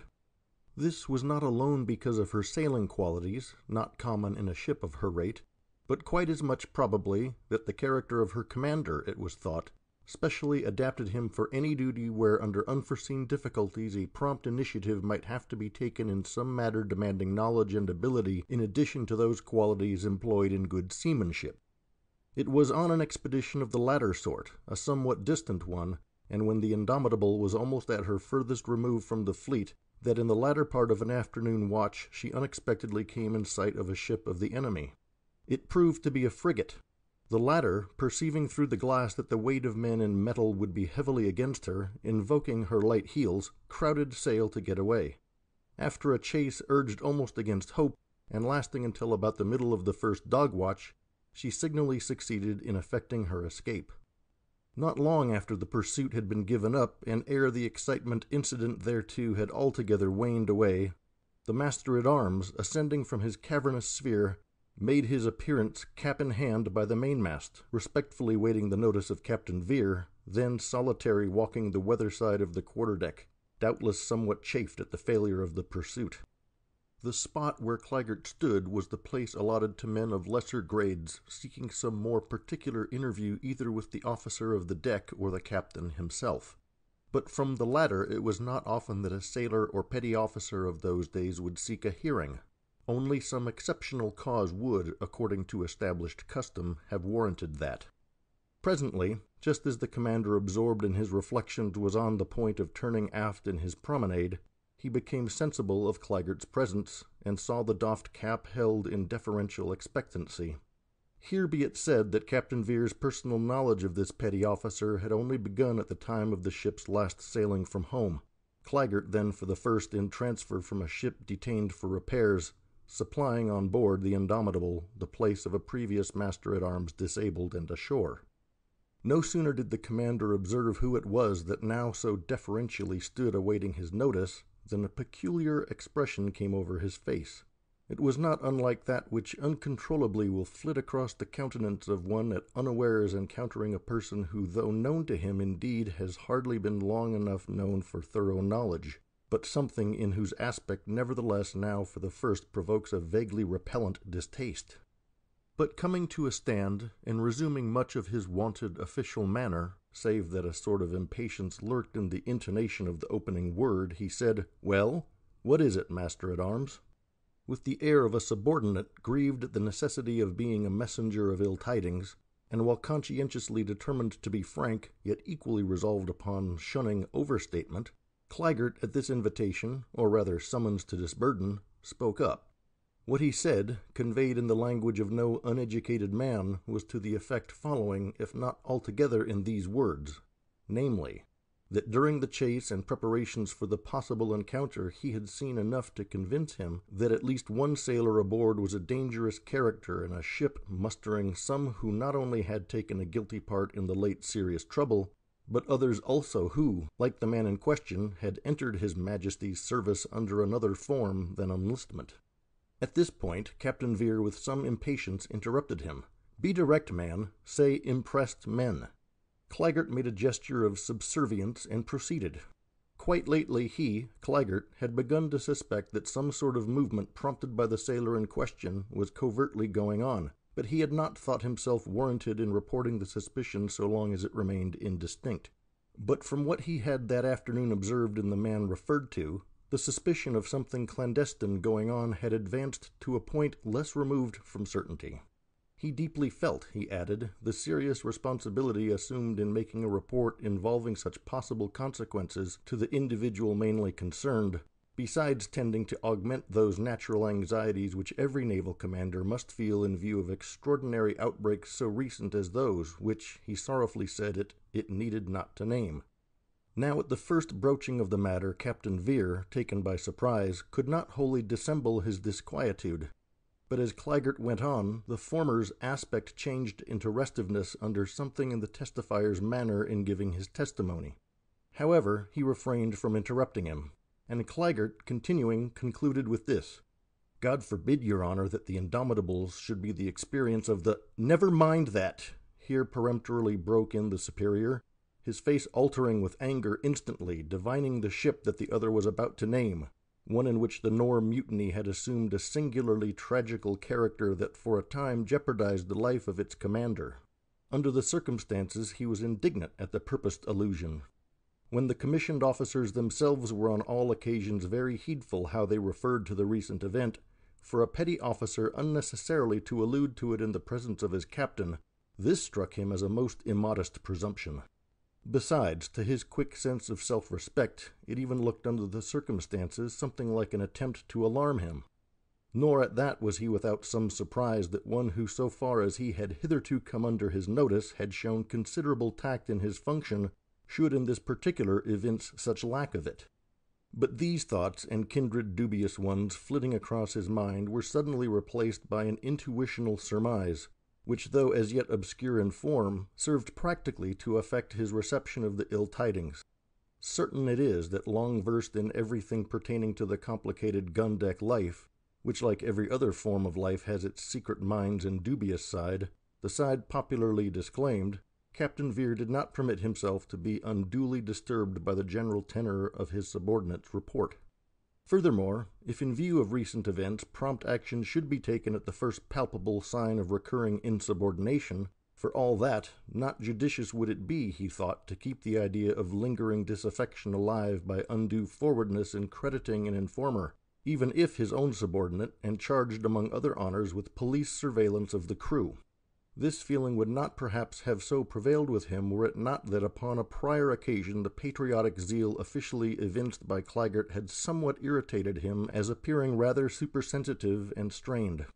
Furthermore, something even in the official's self-possessed and somewhat ostentatious manner in making his specifications strangely reminded him of a bandsman, a perjured witness in a capital case before a court-martial ashore of which when a lieutenant he, Captain Vere, had been a member. Now the peremptory check given to Claggart in the matter of the arrested illusion was quickly followed up by this. You say that there is at least one dangerous man aboard. Name him. William Budd, a foretopman, Your Honor.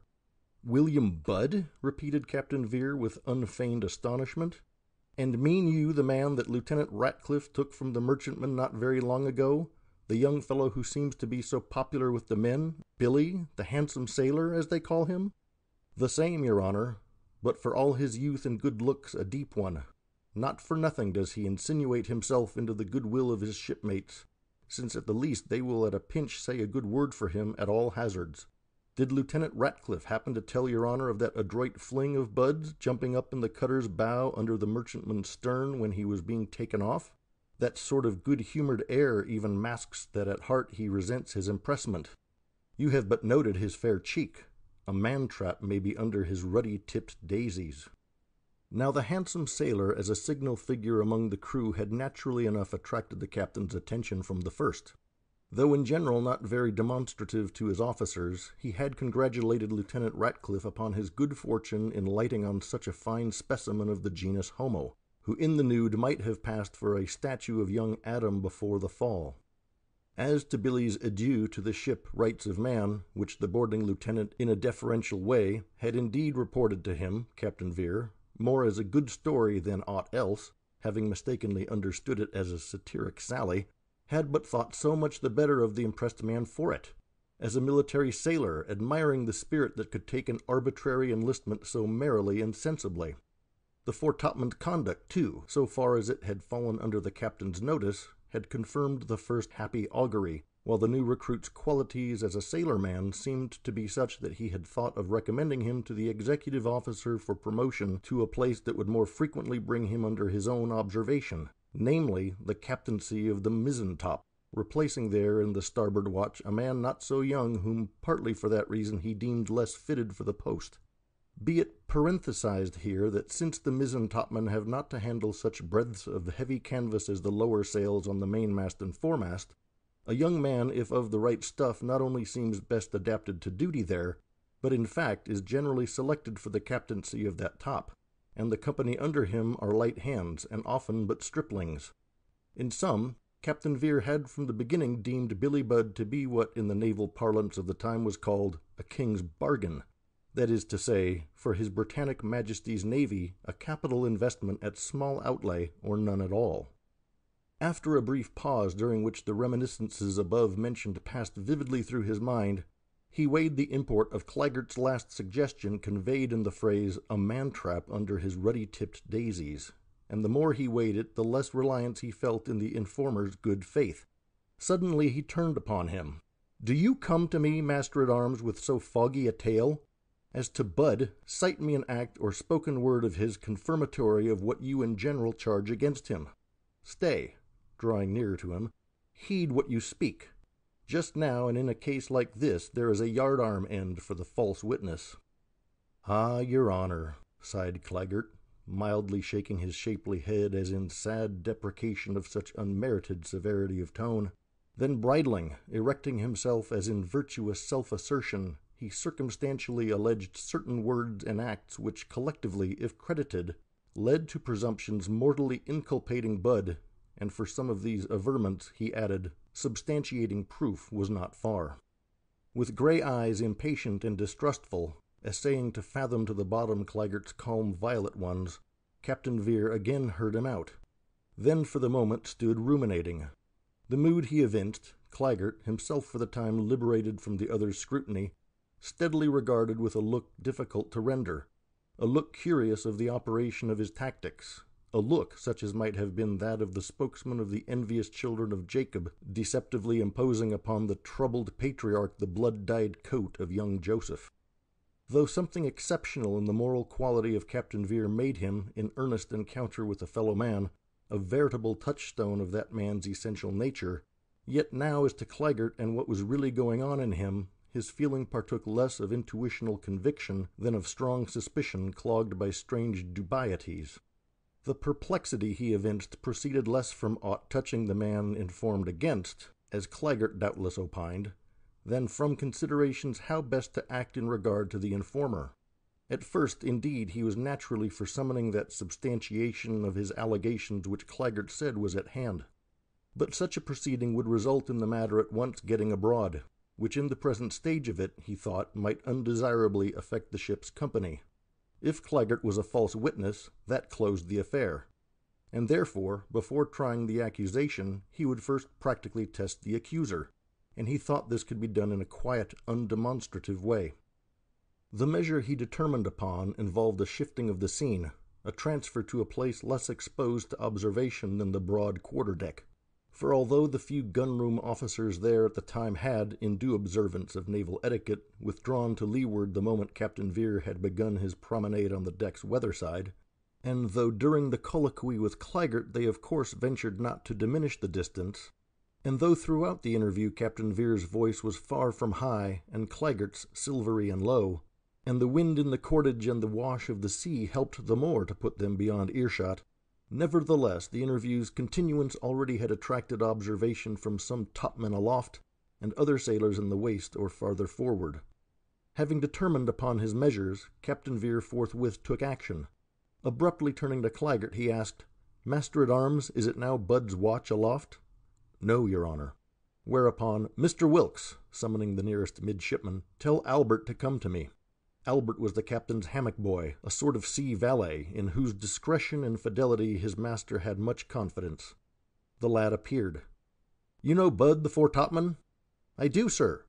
"Go find him. It is his watch-off. Manage to tell him out of earshot that he is wanted aft. Contrive it that he speaks to nobody. Keep him in talk yourself. And not till you get well aft here, not till then let him know that the place where he is wanted is my cabin. You understand? Go. Master-at-arms, show yourself on the decks below, and when you think it time for Albert to be coming with his man, stand by quietly to follow the sailor in." Chapter 17. Now when the foretopman found himself closeted, as it were, in the cabin with the captain and Claggart, he was surprised enough. But it was a surprise unaccompanied by apprehension or distrust. To an immature nature, essentially honest and humane, forewarning intimations of a subtler danger from one's kind came tardily, if at all. The only thing that took shape in the young sailor's mind was this: "Yes, the captain, I have always thought, looks kindly upon me. Wonder if he's going to make me his coxswain. I should like that. And maybe now he is going to ask the master-at-arms about me." "Shut the door there, sentry," said the commander. "Stand without and let nobody come in. Now, master-at-arms, tell this man to his face what you told of him to me," and stood prepared to scrutinize the mutually confronting visages. With the measured step and calm collected air of an asylum physician approaching in the public hall some patient beginning to show indications of a coming paroxysm, Claggart deliberately advanced within short range of Billy, and mesmerically looking him in the eye, briefly recapitulated the accusation. Not at first did Billy take it in. When he did, the rose-tan of his cheek looked struck as by white leprosy. He stood like one impaled and gagged. Meanwhile the accuser's eyes, removing not as yet from the blue dilated ones, underwent a phenomenal change, their wonted rich violet color blurring into a muddy purple, those lights of human intelligence losing human expression, gelidly protruding like the alien eyes of certain uncatalogued creatures of the deep. The first mesmeric glance was one of surprised fascination. The last was as the hungry lurch of the torpedo fish. "Speak, man," said Captain Vere to the transfixed one, struck by his aspect even more than by Claygart's. "Speak, defend yourself." Which appeal caused but a strange, dumb gesturing and gurgling in Billy, amazement at such an accusation so suddenly sprung on inexperienced nonage, this, and it may be horror at the accuser, serving to bring out his lurking defect, and in this instance for the time intensifying it into a convulsed tongue-tie, while the intent head and entire form, straining forward in an agony of ineffectual eagerness to obey the injunction to speak and defend himself, gave an expression to the face like that of a condemned vestal priestess in the moment of being buried alive, and in the first struggle against suffocation. Though at the time Captain Vere was quite ignorant of Billy's liability to vocal impediment, he now immediately divined it, since vividly Billy's aspect recalled to him that of a bright young schoolmate of his whom he had seen struck by much the same startling impotence in the act of eagerly rising in the class to be foremost in response to a testing question put to it by the master. Going close up to the young sailor, and laying a soothing hand on his shoulder, he said, "There is no hurry, my boy. Take your time. Take your time." Contrary to the effect intended, these words, so fatherly in tone, doubtless touching Billy's heart to the quick, prompted yet more violent efforts at utterance, efforts soon ending for the time in confirming the paralysis, and bringing to the face an expression which was as a crucifixion to behold. The next instant, quick as the flame from a discharged cannon at night, his right arm shot out, and Claggart dropped to the deck. Whether intentionally, or but owing to the young athlete's superior height, the blow had taken effect full upon the forehead, so shapely and intellectual-looking a feature in the master-at-arms, so that the body fell over lengthwise, like a heavy plank tilted from erectness. A gasp or two, and he lay motionless. "Fated boy," breathed Captain Vere in tone so low as to be almost a whisper, "what have you done? But here, help me." The twain raised the felled one from the loins up into a sitting position. The spare form flexibly acquiesced, but inertly. It was like handling a dead snake. They lowered it back. Regaining erectness, Captain Vere, with one hand covering his face, stood to all appearance as impassive as the object at his feet. Was he absorbed in taking in all the bearings of the event, and what was best not only now at once to be done, but also in the sequel? Slowly he uncovered his face, and the effect was as if the moon emerging from eclipse should reappear with quite another aspect than that which had gone into hiding. The father in him, manifested towards Billy thus far in the scene, was replaced by the military disciplinarian. In his official tone he bade the foretopman retire to his stateroom aft, pointing it out, and there remain till thence summoned. This order Billy in silence mechanically obeyed. Then going to the cabin door where it opened on the quarter-deck, Captain Vere said to the sentry without, "Tell somebody to send Albert here." When the lad appeared, his master so contrived it that he should not catch sight of the prone one. "Albert," he said to him, "tell the surgeon I wish to see him. You need not come back till called." When the surgeon entered, a self-poised character of that grave sense and experience that hardly anything could take him aback, Captain Vere advanced to meet him, thus unconsciously interrupting his view of Claggart, and interrupting the other's wonted ceremonious salutation, said, "Nay, tell me how it is with yonder man," directing his attention to the prostrate one. The surgeon looked, and for all his self-command, somewhat started at the abrupt revelation. On Claggart's always pallid complexion, thick black blood was now oozing from mouth and ear. To the gazer's professional eyes it was unmistakably no living man that he saw. "Is it so, then?" said Captain Vere, intently watching him. "I thought it, but verify it." Whereupon the customary tests confirmed the surgeon's first glance, who now, looking up in unfeigned concern, cast a look of intense inquisitiveness upon his superior. But Captain Vere, with one hand to his brow, was standing motionless. Suddenly, catching the surgeon's arm convulsively, he exclaimed, pointing down to the body, "It is the divine judgment of Ananias! Look!" Disturbed by the excited manner he had never before observed in the Indomitable's captain, and as yet wholly ignorant of the affair, the prudent surgeon nevertheless held his peace, only again looking in earnest interrogation as to what it was that had resulted in such a tragedy.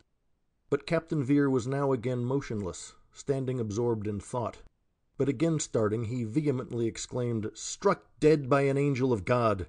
Yet the angel must hang." At these interjections, incoherences to the listener as yet unapprised of the antecedent events, the surgeon was profoundly discomforted.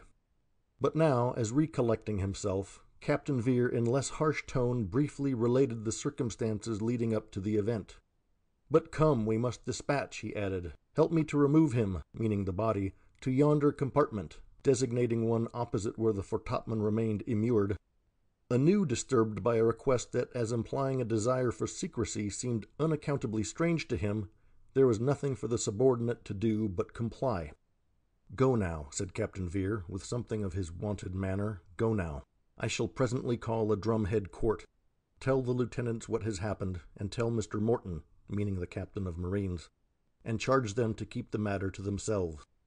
Full of disquietude and misgivings, the surgeon left the cabin. Was Captain Vere suddenly affected in his mind, or was it but a transient excitement brought about by so strange and extraordinary a happening? As to the drumhead court, it struck the surgeon as impolitic, if nothing more. The thing to do, he thought, was to place Billy-Budd in confinement, and in a way dictated by usage, and postpone further action in so extraordinary a case to such time as they should again join the squadron, and then transfer it to the admiral. He recalled the unwonted agitation of Captain Vere and his excited exclamations, so at variance with his normal manner. Was he unhinged? But assuming that he was, it were not so susceptible of proof. What then could he do? No more trying situation is conceivable than that of an officer subordinated under a captain whom he suspects to be, not mad indeed, but yet not quite unaffected in his intellect. To argue his order to him would be insolence. To resist him would be mutiny. In obedience to Captain Vere, he communicated to the lieutenants and captain of marines what had happened, saying nothing as to the captain's state. They stared at him in surprise and concern. Like him, they seemed to think that such a matter should be reported to the admiral. Who in the rainbow can draw the line where the violet tint ends and the orange tint begins? Distinctly we see the difference of the color, but where exactly does the first one visibly enter into the other? So with sanity and insanity.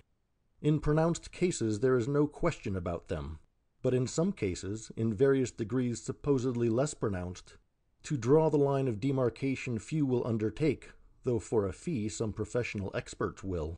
There is nothing nameable but that some men will undertake to do for pay. In other words, there are instances where it is next to impossible to determine whether a man is sane or beginning to be otherwise.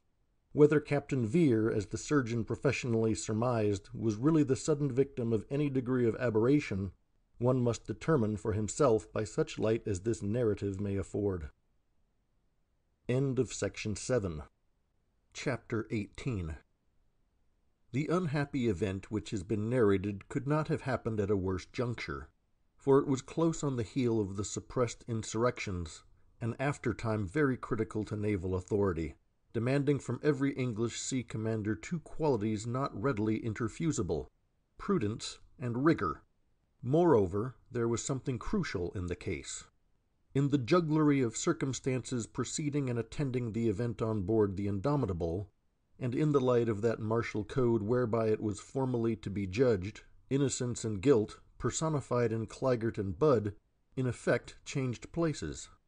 In the legal view, the apparent victim of the tragedy was he who had sought to victimize a man blameless, and the indisputable deed of the latter, navally regarded, constituted the most heinous of military crimes.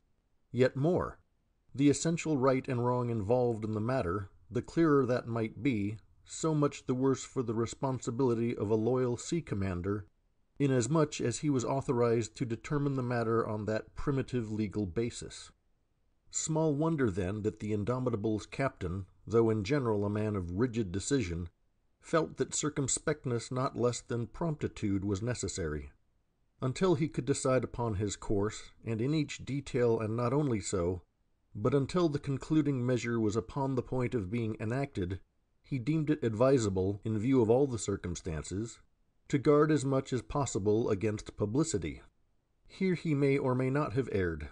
Certain it is, however, that subsequently in the confidential talk of more than one or two gun-rooms and cabins he was not a little criticized by some officers, a fact imputed by his friends, and vehemently by his cousin Jack Denton, to professional jealousy of starry Vere. Some imaginative ground for invidious comment there was. The maintenance of secrecy in the matter, the confining all knowledge of it for a time to the place where the homicide occurred, the quarter-deck cabin. In these particulars lurked some resemblance to the policy adopted in those tragedies of the palace which have occurred more than once in the capital founded by Peter the Barbarian, great chiefly by his crimes. The case was such that fain would the Indomitable's captain have deferred taking any action whatever respecting it further than to keep the foretopman a close prisoner till the ship rejoined the squadron, and then submitting the matter to the judgment of his admiral. But a true military officer is in one particular like a true monk. Not with more of self-abnegation will the latter keep his vows of monastic obedience than the former his vows of allegiance to martial duty. Feeling that unless quick action was taken on it, the deed of the foretopman, as soon as it should be known on the gun-decks, would tend to awaken any slumbering embers of the Nore among the crew, a sense of the urgency of the case overruled in Captain Vere every other consideration. But though a conscientious disciplinarian, he was no lover of authority for mere authority's sake. Very far was he from embracing opportunities for monopolizing to himself the perils of moral responsibility, none at least that could properly be referred to an official superior, or shared with him by his official equals, or even subordinates. So thinking, he was glad it would not be at variance with usage to turn the matter over to a summary court of his own officers, reserving to himself, as the one on whom the ultimate accountability would rest, the right of maintaining a supervision of it, or formally or informally interposing at need. Accordingly, a drumhead court was summarily convened, he electing the individuals composing it, the first lieutenant, the captain of marines, and the sailing master. In associating an officer of marines with the sea lieutenant in a case having to do with a sailor, the commander perhaps deviated from general custom. He was prompted thereto by the circumstance that he took that soldier to be a judicious person, thoughtful and not altogether incapable of grappling with a difficult case unprecedented in his prior experience. Yet even as to him he was not without some latent misgiving, for withal he was an extremely good-natured man, an enjoyer of his dinner, a sound sleeper, and inclined to obesity.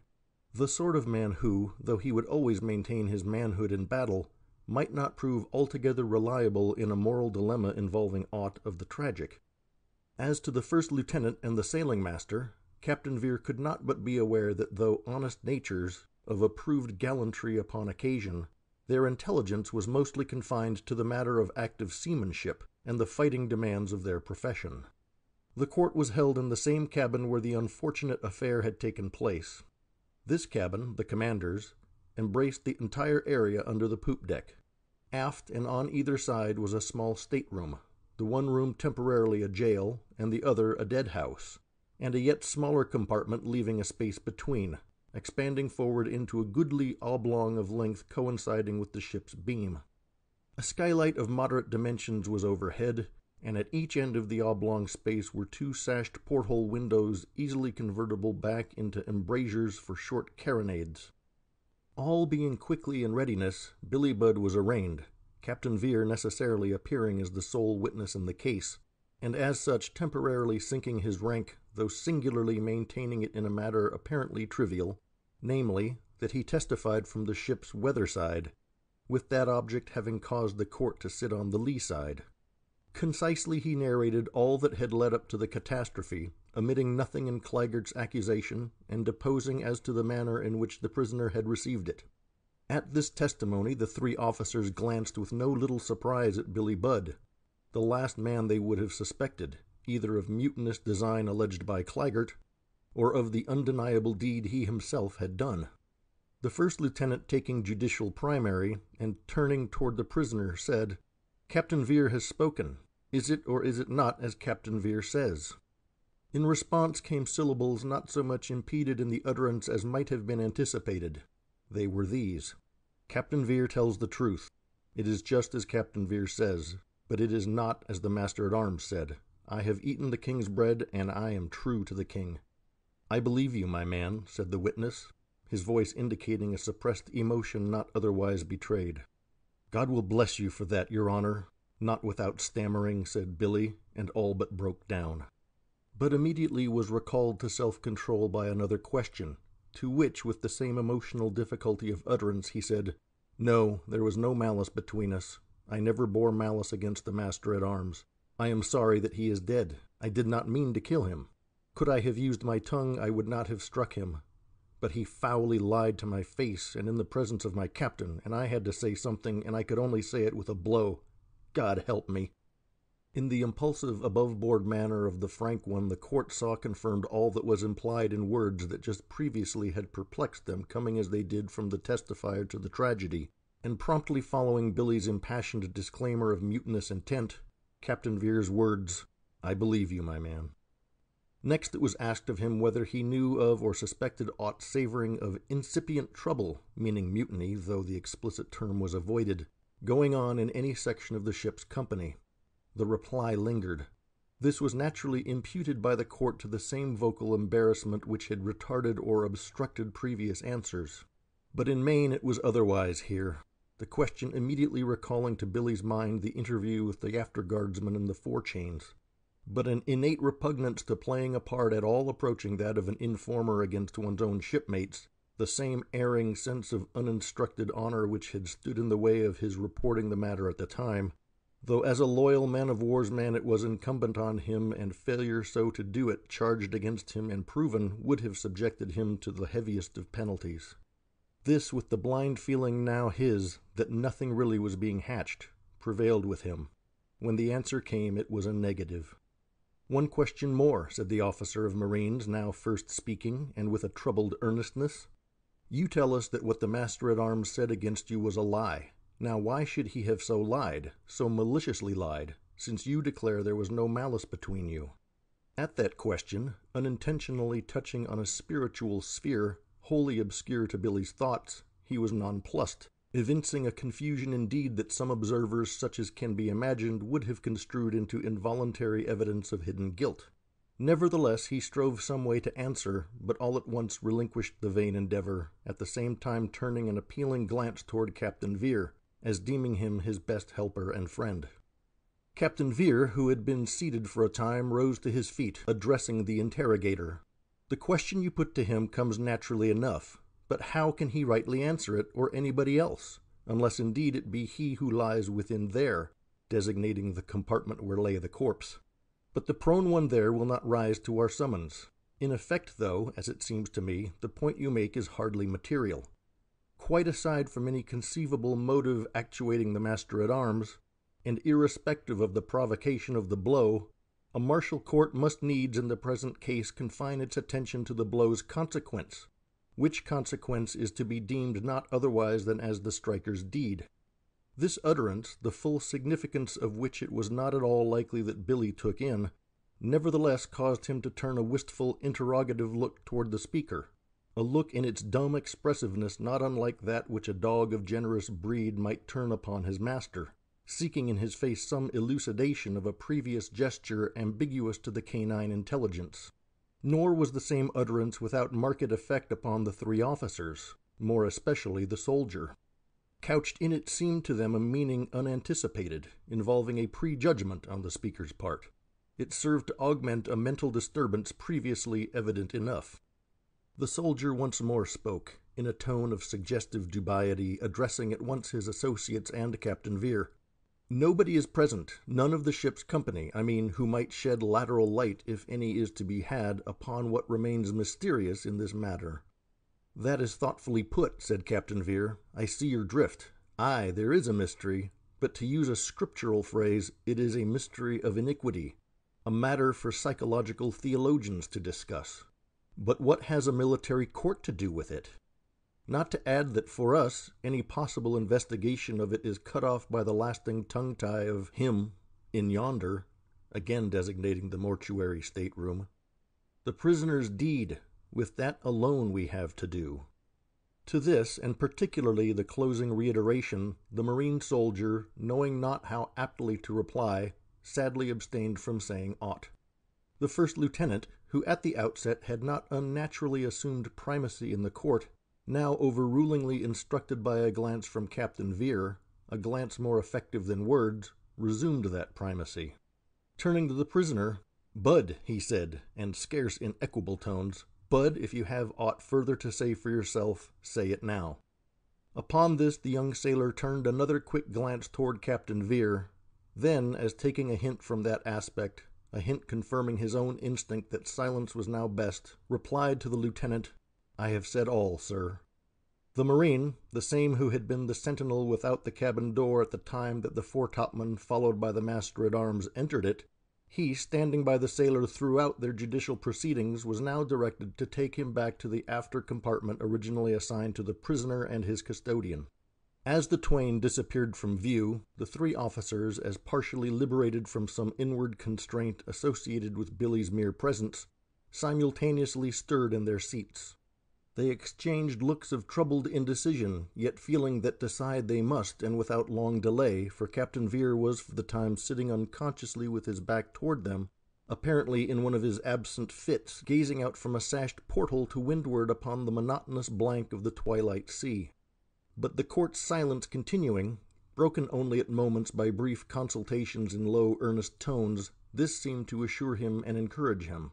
Turning, he to and fro paced the cabin athwart, in the returning ascent to windward, climbing the slant deck in the ship's lee roll, without knowing it, symbolizing thus in his action a mind resolute to surmount difficulties even if against primitive instincts strong as the wind in the sea. Presently he came to a stand before the three.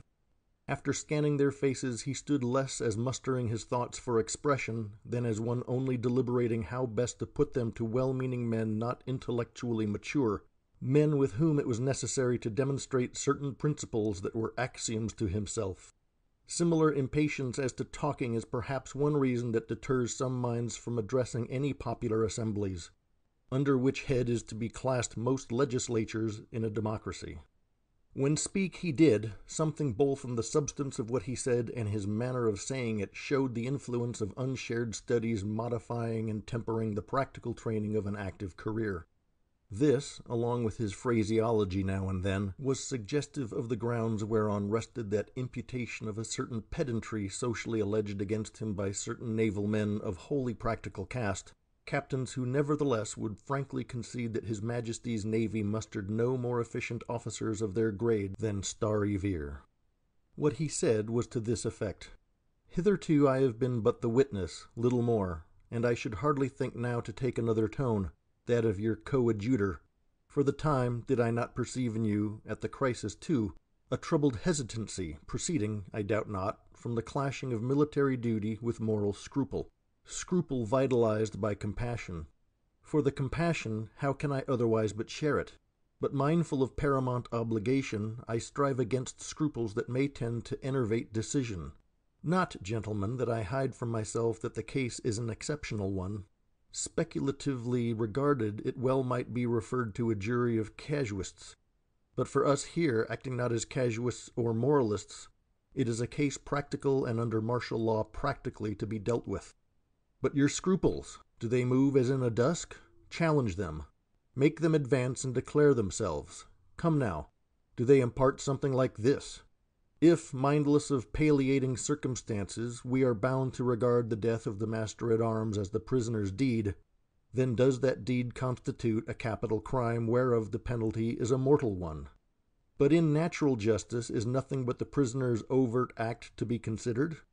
Now can we adjudge to summary and shameful death a fellow creature, innocent before God, and whom we feel to be so? Does that state it all right? You sign sad assent.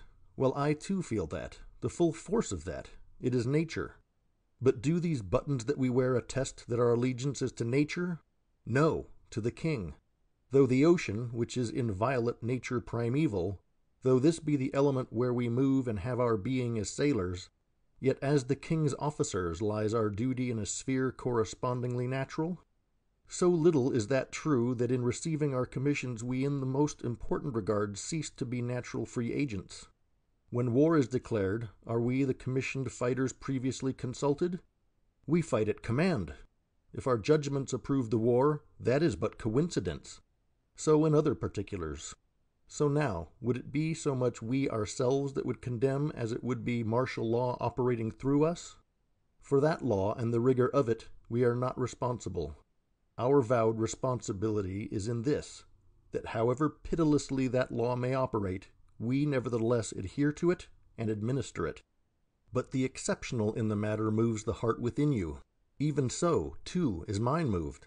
But let not warm hearts betray heads that should be cool. Ashore, in a criminal case, will an upright judge allow himself off the bench to be waylaid by some tender kinswoman of the accused seeking to touch him with her tearful plea? Well, the heart here is as that piteous woman.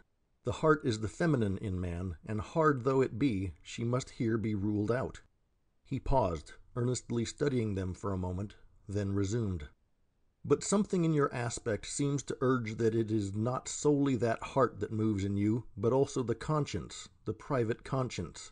But tell me whether or not, occupying the position we do, private conscience should not yield to that imperial one formulated in the code under which alone we officially proceed.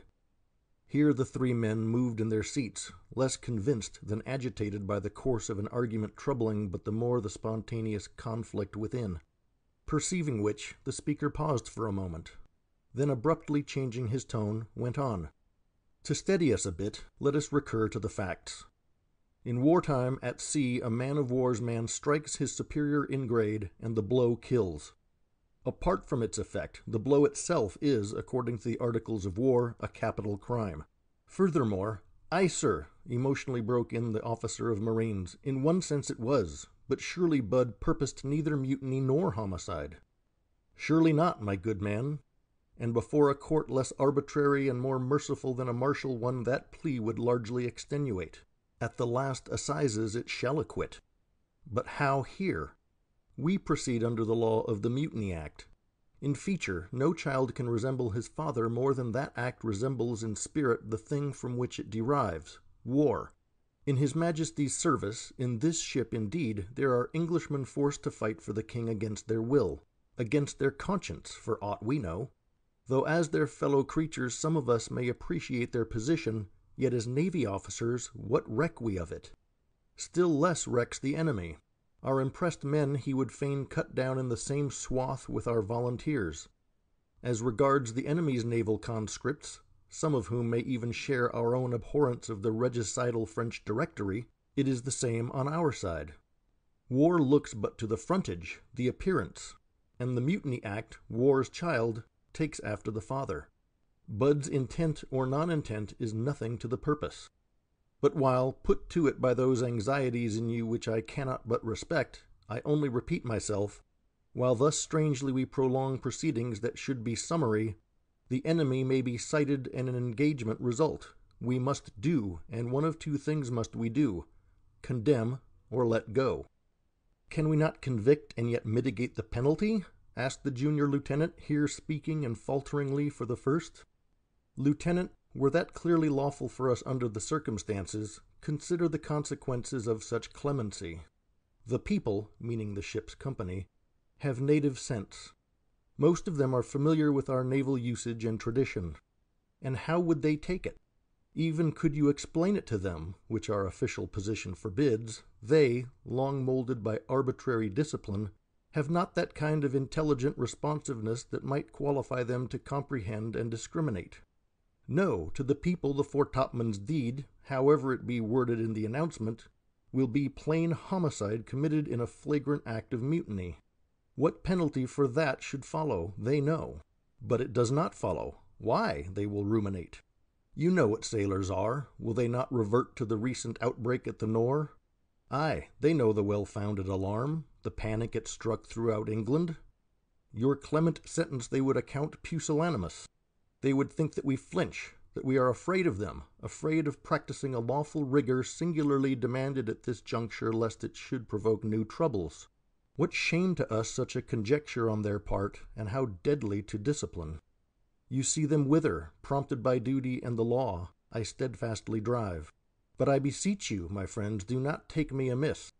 I feel as you do for this unfortunate boy. But did he know our hearts, I take him to be of that generous nature that he would feel even for us on whom in this military necessity so heavy a compulsion is laid. With that, crossing the deck, he resumed his place by the sashed porthole, tacitly leaving the three to come to a decision. On the cabin's opposite side the troubled court sat silent. Loyal lieges, plain and practical, though at bottom they dissented from some points Captain Vere had put to them, they were without the faculty, hardly had the inclination to gainsay one whom they felt to be an earnest man, one, too, not less their superior in mind than in naval rank. But it is not improbable that even such of his words as were not without influence over them came home to them less than his closing appeal to their instinct as sea officers. He forecasted the practical consequences to discipline, considering the unconfirmed tone of the fleet at the time, if violent killing at sea by a man-of-war's man of a superior in grade were allowed to pass for aught else than a capital crime, and one demanding prompt infliction of the penalty.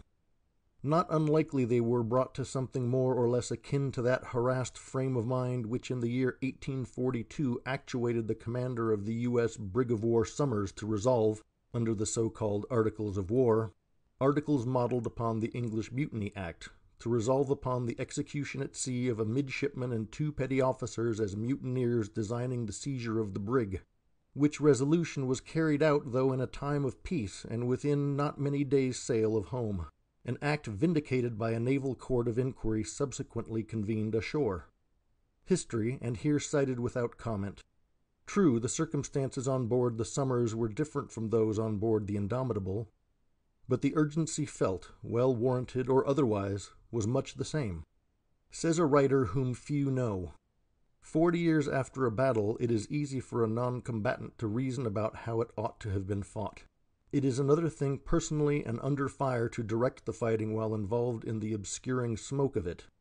Much so with respect to other emergencies involving considerations both practical and moral, and when it is imperative promptly to act. The greater the fog, the more it imperils the steamer, and speed is put on though at the hazard of running somebody down. Little ween the snug card players in the cabin of the responsibilities of the sleepless man on the bridge. In brief, Billy Budd was formally convicted and sentenced to be hung at the yardarm in the early morning watch, it being now night. Otherwise, as is customary in such cases, the sentence would forthwith have been carried out. In wartime on the field or in the fleet, a mortal punishment decreed by a drumhead court, on the field sometimes decreed by but a nod from the general, follows without delay on the heel of conviction, without appeal. End of Section 8. Chapter 19. It was Captain Vere himself who of his own motion communicated the finding of the court to the prisoner, for that purpose going to the compartment where he was in custody, and bidding the marine there to withdraw for the time. Beyond the communication of the sentence, what took place at this interview was never known. But, in view of the character of the twain briefly closeted in that stateroom, each radically sharing in the rarer qualities of one nature, so rare, indeed, as to be all but incredible to average minds, however much cultivated, some conjectures may be ventured. It would have been in consonance with the spirit of Captain Vere should he on this occasion have concealed nothing from the condemned one, should he indeed have frankly disclosed to him the part he himself had played in bringing about the decision, at the same time revealing his actuating motives. On Billy's side, it is not improbable that such a confession would have been received in much the same spirit that prompted it. Not without a sort of joy, indeed, he might have appreciated the brave opinion of him implied in his captain making such a confidant of him. Nor as to the sentence itself could he have been insensible that it was imparted to him as to one not afraid to die. Even more may have been. Captain Vere in the end may have developed the passion sometimes latent under an exterior stoical or indifferent. He was old enough to have been Billy's father. The austere devotee of military duty, letting himself melt back into what remains primeval in our formalized humanity, may in the end have caught Billy to his heart. even as Abraham may have caught young Isaac on the brink of resolutely offering him up in obedience to the exacting behest.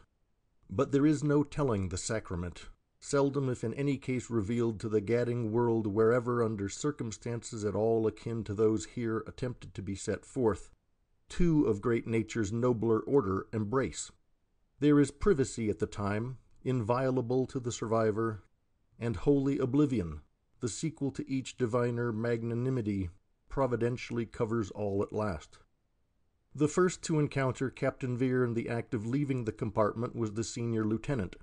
The face he beheld, for the moment one expressive of the agony of the strong, was to that officer, though a man of 50, a startling revelation. That the condemned one suffered less than he who mainly had effected the condemnation was apparently indicated by the former's exclamation in the scene soon perforce to be touched upon.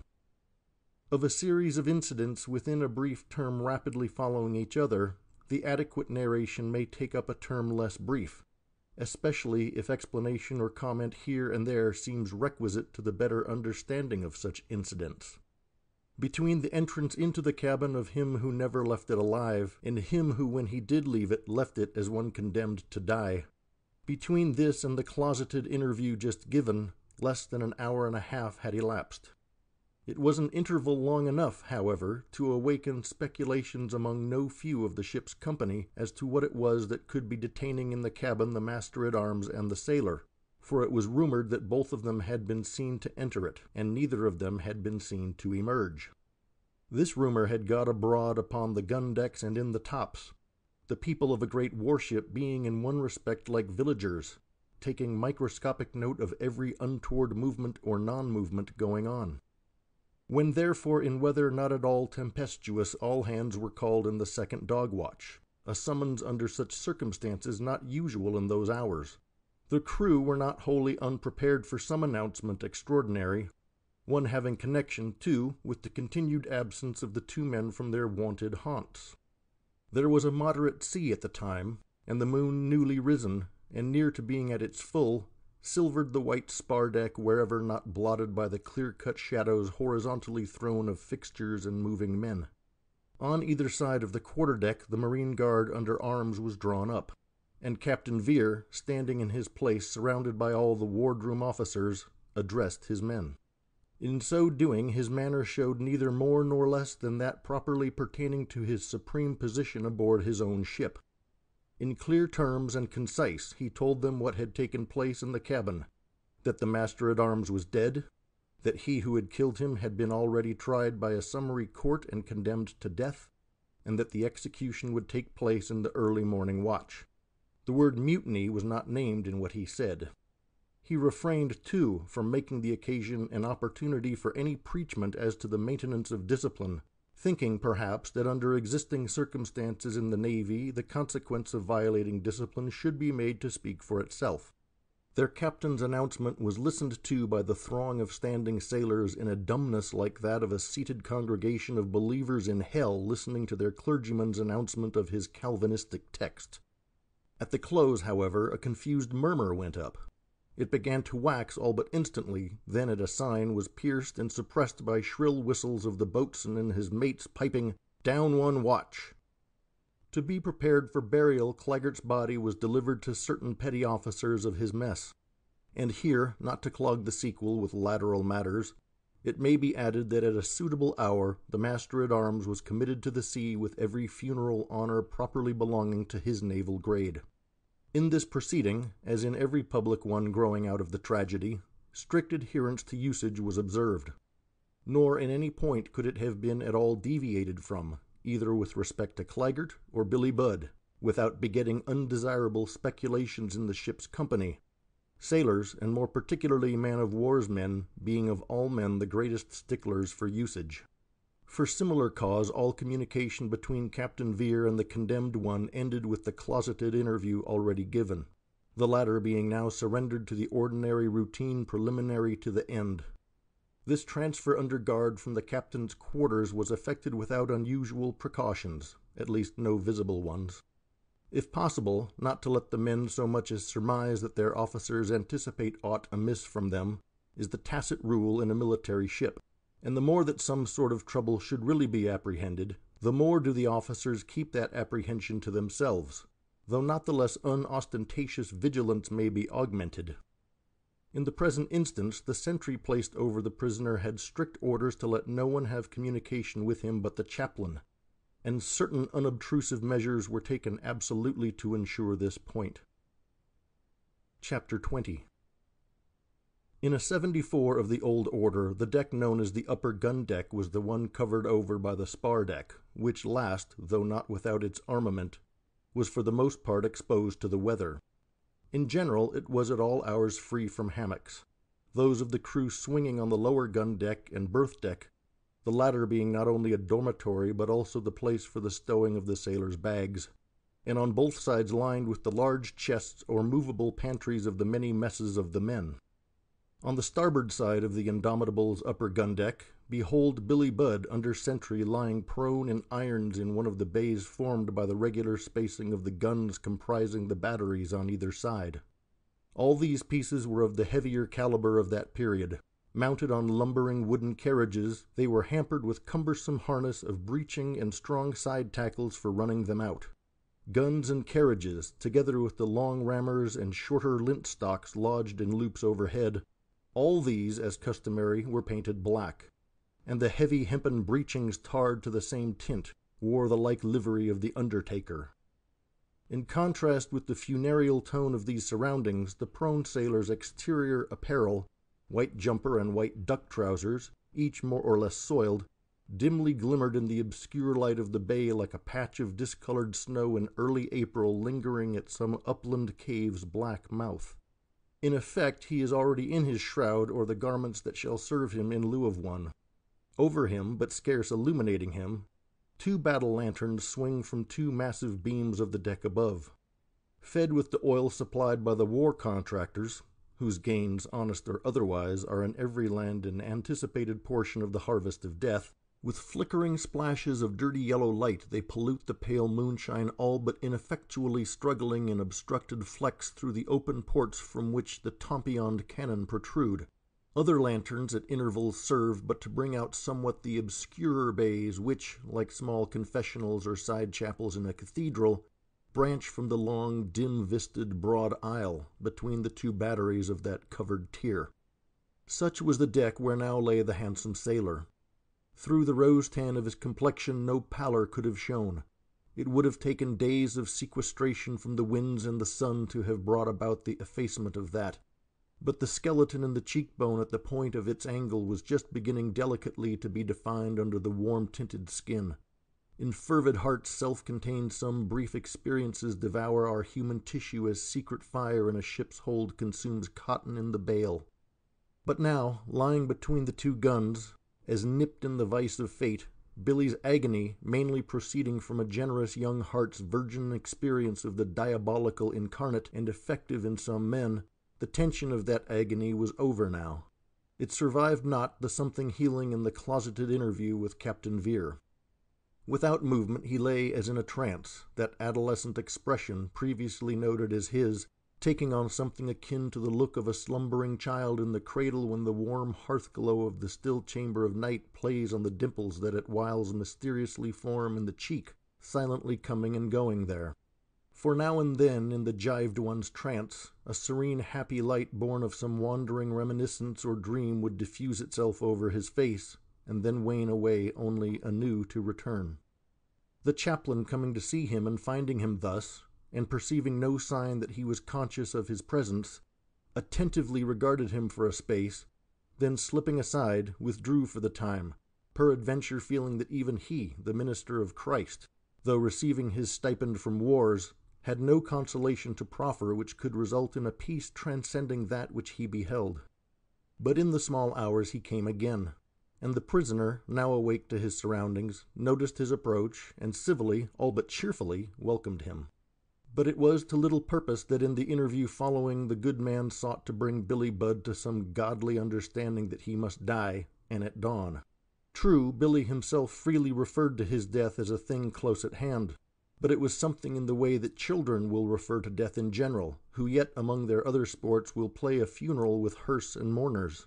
Not that, like children, Billy was incapable of conceiving what death really is. No, but he was wholly without irrational fear of it, a fear more prevalent in highly civilized communities than those so-called barbarous ones which in all respects stand nearer to unadulterate nature. And, as elsewhere said, a barbarian Billy radically was. Quite as much so, for all the costume, as his countrymen the British captives, living trophies made to march in the Roman triumph of Germanicus. Quite as much so as those later barbarians, young men probably, and picked specimens among the earlier British converts to Christianity, at least nominally such, and taken to Rome, as today converts from lesser isles of the sea may be taken to London, of whom the Pope of that time, admiring the strangeness of their personal beauty, so unlike the Italian stamp, their clear, ruddy complexions and curled flaxen locks, exclaimed, "Angles," meaning English the modern derivative, "Angles, do you call them? And is it because they look so like angels?" Had it been later in time, one would think that the Pope had in mind Fra Angelico's seraphs, some of whom, plucking apples in gardens of Hesperides, have the faint rosebud complexion of the more beautiful English girls. Chapter 21. If in vain the good chaplain sought to impress the young barbarian with ideas of death akin to those conveyed in the skull, dial, and crossbones on old tombstones, equally futile to all appearance were his efforts to bring home to him the thought of salvation and a Savior. Billy listened, but less out of awe or reverence, perhaps, than from a certain natural politeness, doubtless at bottom regarding all that in much the same way that most mariners of his class take any discourse, abstract or out of the common tone of the workaday world. And this sailor way of taking clerical discourse is not wholly unlike the way in which the pioneer of Christianity, full of transcendent miracles, was received long ago on tropic isles by any superior savage, so-called, a Tahitian, say, of Captain Cook's time or shortly after that time. Out of natural courtesy he received but did not appreciate. It was like a gift placed in the palm of an outstretched hand upon which the fingers do not close. But the Indomitable's chaplain was a discreet man possessing the good sense of a good heart, so he insisted not on his vocation here. At the instance of Captain Vere, a lieutenant had apprised him of pretty much everything as to Billy, and since he felt that innocence was even a better thing than religion wherewith to go to judgment, he reluctantly withdrew. But, in his emotion, not without first performing an act strange enough in an Englishman, and under the circumstances yet more so in any regular priest. Stooping over, he kissed on the fair cheek his fellow man, a felon in martial law, one who, though in the confines of death, he felt he could never convert to a dogma, nor for all that did he fear for his future. Marvel not that having been made acquainted with the young sailor's essential innocence, the worthy man lifted not a finger to avert the doom of such a martyr to martial discipline. So to do would not only have been as idle as invoking the desert, but would also have been an audacious transgression of the bounds of his function, one as exactly prescribed to him by military law as that of the boatswain or any other naval officer. Bluntly put, a chaplain is the minister of the Prince of Peace, serving in the host of the god of war, Mars. As such, he is as incongruous as a musket would be on the altar at Christmas. Why, then, is he there? Because he indirectly subserves the purpose attested by the canon. Because, too, he lends the sanction of the religion of the meek to that which practically is the abrogation of everything but force. End of section 9. Chapter 22. The night so luminous on the spar deck, otherwise on the cavernous ones below, levels so like the tiered galleries in a coal mine, passed away. Like the prophet in the chariot disappearing in heaven and dropping his mantle to Elisha, the withdrawing night transferred its pale robe to the peeping day. A meek, shy light appeared in the east, where stretched a diaphanous fleece of white furrowed vapor. That light slowly waxed. Suddenly one bell was struck aft, responded to by one louder metallic stroke from forward. It was 4 o'clock in the morning. Instantly the silver whistles were heard summoning all hands to witness punishment. Up through the great hatchway rimmed with racks of heavy shot, the watch below came pouring, overspreading with the watch already on deck the space between the mainmast and foremast, including that occupied by the capacious launch and the black booms tiered on either side of it. boat and booms making a summit of observation for the powder boys and younger tars. A different group comprising one watch of topmen leaned over the side of the rail of that sea balcony, no small one in a 74, looking down on the crowd below. Man or boy, none spake but in whispers, and few spake at all. Captain Vere, as before, the central figure among the assembled commissioned officers, stood nigh the break of the poop deck, facing forward. Just below him on the quarter-deck the marines in full equipment were drawn up much as at the scene of the promulgated sentence. At sea in the old time, the execution by halter of a military sailor was generally from the foreyard. In the present instance, for special reasons, the mainyard was assigned. Under an arm of that yard the prisoner was presently brought up, the chaplain attending him. It was noted at the time, and remarked upon afterwards, that in this final scene the good man evinced little or nothing of the perfunctory. Brief speech indeed he had with the condemned one, but the genuine gospel was less on his tongue than in his aspect and manner toward him. The final preparations personal to the latter being speedily brought to an end by 2 boatswain's mates, the consummation impended. Billy stood facing aft. At the penultimate moment, his words, his only ones, words wholly unobstructed in the utterance, were these: "God bless Captain Vere." Syllables so unanticipated coming from one with the ignominious hemp about his neck, a conventional felon's benediction directed aft toward the quarters of honor. Syllables, too, delivered in the clear melody of a singing bird on the point of launching from the twig, had a phenomenal effect, not unenhanced by the rare personal beauty of the young sailor, spiritualized now through late experiences so poignantly profound.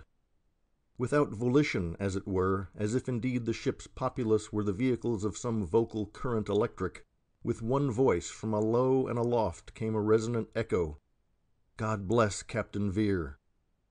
And yet at that instant Billy alone must have been in their hearts, even as he was in their eyes. At the pronounced words and the spontaneous echo that voluminously rebounded them, Captain Vere, either through stoic self-control or a sort of momentary paralysis induced by emotional shock, stood erectly rigid as a musket in the ship armorer's rack. The hull, deliberately recovering from the periodic roll to leeward, was just regaining an even keel when the last signal, the preconcerted dumb one, was given. At the same moment it chanced that the vapory fleece hanging low in the east was shot through with a soft glory as of the fleece of the Lamb of God seen in mystical vision, and simultaneously therewith, watched by the wedged mass of upturned faces, Billy ascended, and ascending, took the full rose of the dawn. In the pinioned figure, arrived at the yard end, to the wonder of all, no motion was apparent save that created by the slow roll of the hull, in moderate weather so majestic in a great ship heavy cannoned. A digression. When some days afterwards, in reference to the singularity just mentioned, the purser, a rather ruddy, rotund person, more accurate as an accountant than profound as a philosopher, said at mess to the surgeon, "What testimony to the force lodged in willpower?" The latter, spare and tall, one in whom a discreet causticity went along with a manner less genial than polite, replied, "Your pardon, Mr. Purser? In a hanging scientifically conducted, and under special orders I myself directed how buds was to be effected, any movement following the completed suspension and originating in the body suspended, such movement indicates mechanical spasm in the muscular system. Hence the absence of that is no more attributable to willpower, as you call it, than to horsepower, begging your pardon. But this muscular spasm you speak of, is not that in a degree more or less invariable in these cases?" "Assuredly so, Mr. Purser." "How then, my good sir, do you account for its absence in this instance?" "Mr. Purser, it is clear that your sense of the singularity in this matter equals not mine. You account for it by what you call willpower, a term not yet included in the lexicon of science. For me, I do not with my present knowledge pretend to account for it at all. Even should one assume the hypothesis that at the first touch of the halyards the action of Billy's heart, intensified by extraordinary emotion at its climax, abruptly stopped, much like a watch when in carelessly winding it up you strain at the finish, thus snapping the chain, even under that hypothesis how account for the phenomenon that followed? You admit then that the absence of spasmodic movement was phenomenal?" It was phenomenal, Mr. Purser, in the sense that it was an appearance, the cause of which is not immediately to be assigned. But tell me, my dear sir, pertinaciously continued the other, was the man's death effected by the halter, or was it a species of euthanasia? Euthanasia, Mr. Purser, is something like your willpower. I doubt its authenticity as a scientific term, begging your pardon again. It is at once imaginative and metaphysical, in short, Greek. But, abruptly changing his tone, there is a case in the sick bay that I do not care to leave to my assistants. Beg your pardon, but excuse me. And rising from the mess, he formally withdrew. Chapter 23.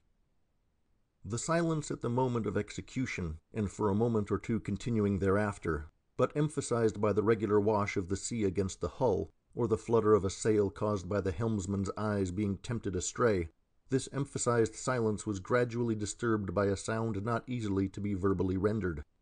Whoever has heard the freshet wave of a torrent suddenly swelled by pouring showers in tropical mountains, showers not shared by the plain, whoever has heard the first muffled murmur of its sloping advance through precipitous woods, may form some conception of the sound now heard. The seeming remoteness of its source was because of its murmurous indistinctness, since it came from close by, even from the men massed on the ship's open deck. Being inarticulate, it was dubious in significance further than it seemed to indicate some capricious revulsion of thought or feeling such as mobs ashore are liable to, in the present instance possibly implying a sullen revocation on the men's part of their involuntary echoing of Billy's benediction. But ere the murmur had time to wax into clamor, it was met by a strategic command, the more telling that it came with abrupt unexpectedness. "Pipe down the starboard watch, boatswain, and see that they go." Shrill as the shriek of the Seahawk, the whistles of the boatswain and his mates pierced that ominous low sound, dissipating it, and yielding to the mechanism of discipline the throng was thinned by one half. For the remainder, most of them were set to temporary employments connected with trimming the yards and so forth, business readily to be found upon occasion by any officer of the deck. Now each proceeding that follows a mortal sentence pronounced at sea by a drumhead court is characterized by promptitude not perceptibly merging into hurry, though bordering that. The hammock, the one which had been Billy's bed when alive, having already been ballasted with shot and otherwise prepared to serve for his canvas coffin, the last office of the sea undertakers, the sailmakers' mates, was now speedily completed. When everything was in readiness, a second call for all hands, made necessary by the strategic movement before mentioned, was sounded, and now to witness burial. The details of this closing formality it needs not to give, but when the tilted plank let slide its freight into the sea, a second strange human murmur was heard, blended now with another inarticulate sound proceeding from certain larger seafowl, who, their attention having been attracted by the peculiar commotion in the water resulting from the heavy sloped dive of the shotted hammock into the sea, flew screaming to the spot. So near the hull did they come that the strider or bony creak of their gaunt, double-jointed pinions was audible. As the ship under light airs passed on, leaving the burial spot astern, they still kept circling it low down with the moving shadow of their outstretched wings and the croaked requiem of their cries. Upon sailors as superstitious as those of the age preceding ours, man-of-war's men, too, who had just beheld the prodigy of repose in the form suspended in air and now foundering in the deeps, to such mariners the action of the seafowl, though dictated by mere animal greed for prey, was big with no prosaic significance. An uncertain movement began among them, in which some encroachment was made. It was tolerated but for a moment, for suddenly the drum beat to quarters, which familiar sound happening at least twice every day, had upon the present occasion a signal peremptoriness in it.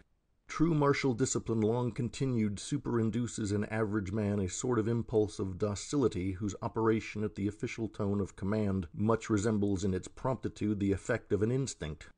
The drum beat dissolved the multitude, distributing most of them along the batteries of the two covered gun decks. There, as wont, the gun crews stood by their respective cannon erect and silent. In due course the first officer, sword under arm and standing in his place on the quarterdeck, formally received the successive reports of the sworded lieutenants commanding the sections of batteries below, the last of which reports being made, the summed report he delivered with the customary salute to the commander. All this occupied time, which in the present case was the object of beating to quarters at an hour prior to the customary one.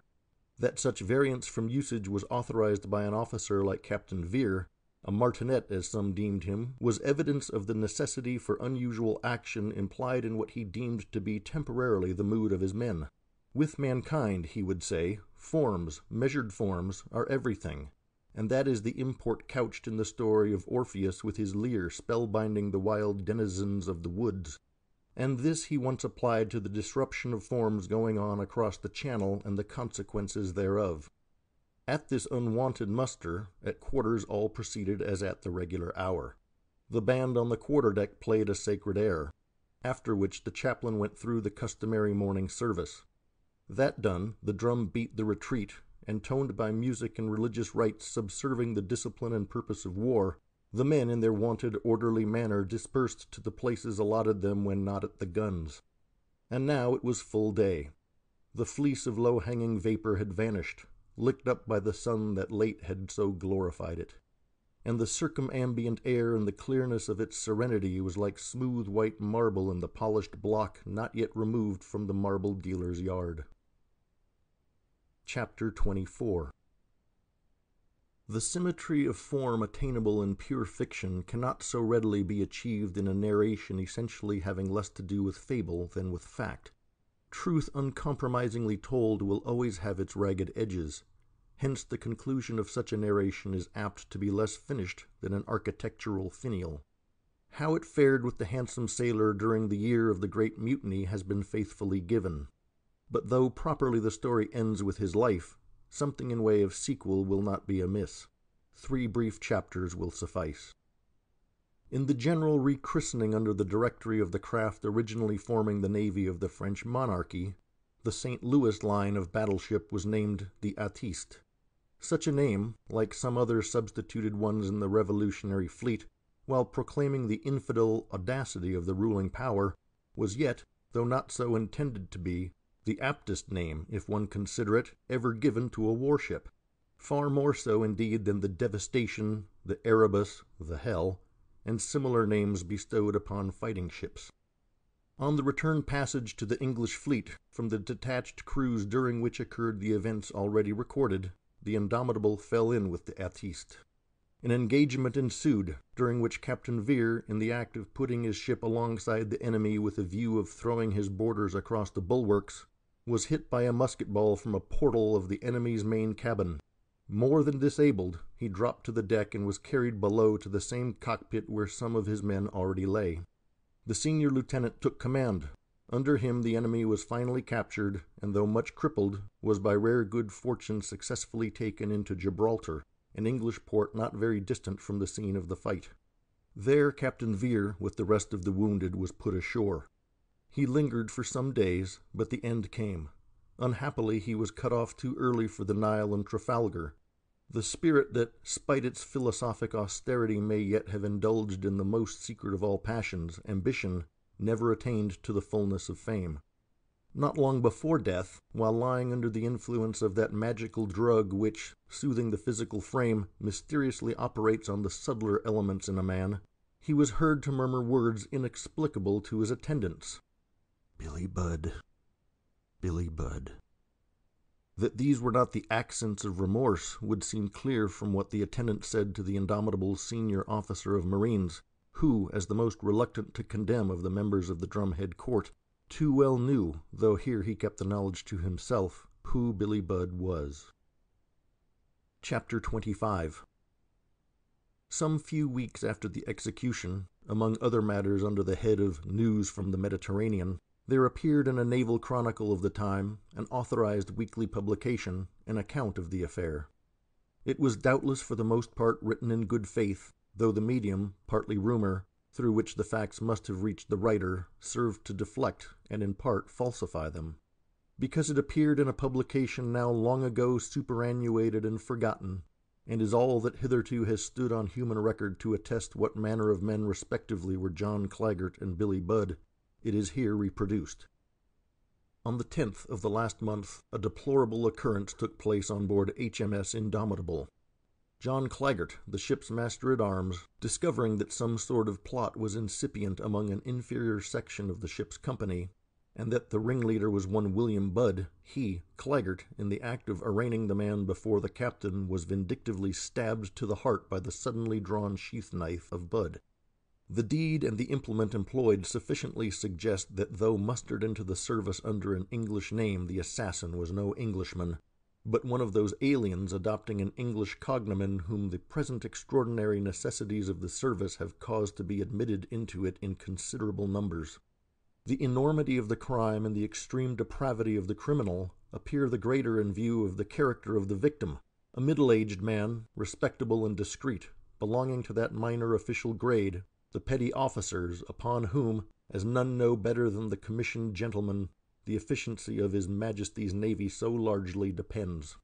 His function was a responsible one, at once onerous and thankless, and his fidelity in it the greater because of his strong patriotic impulse.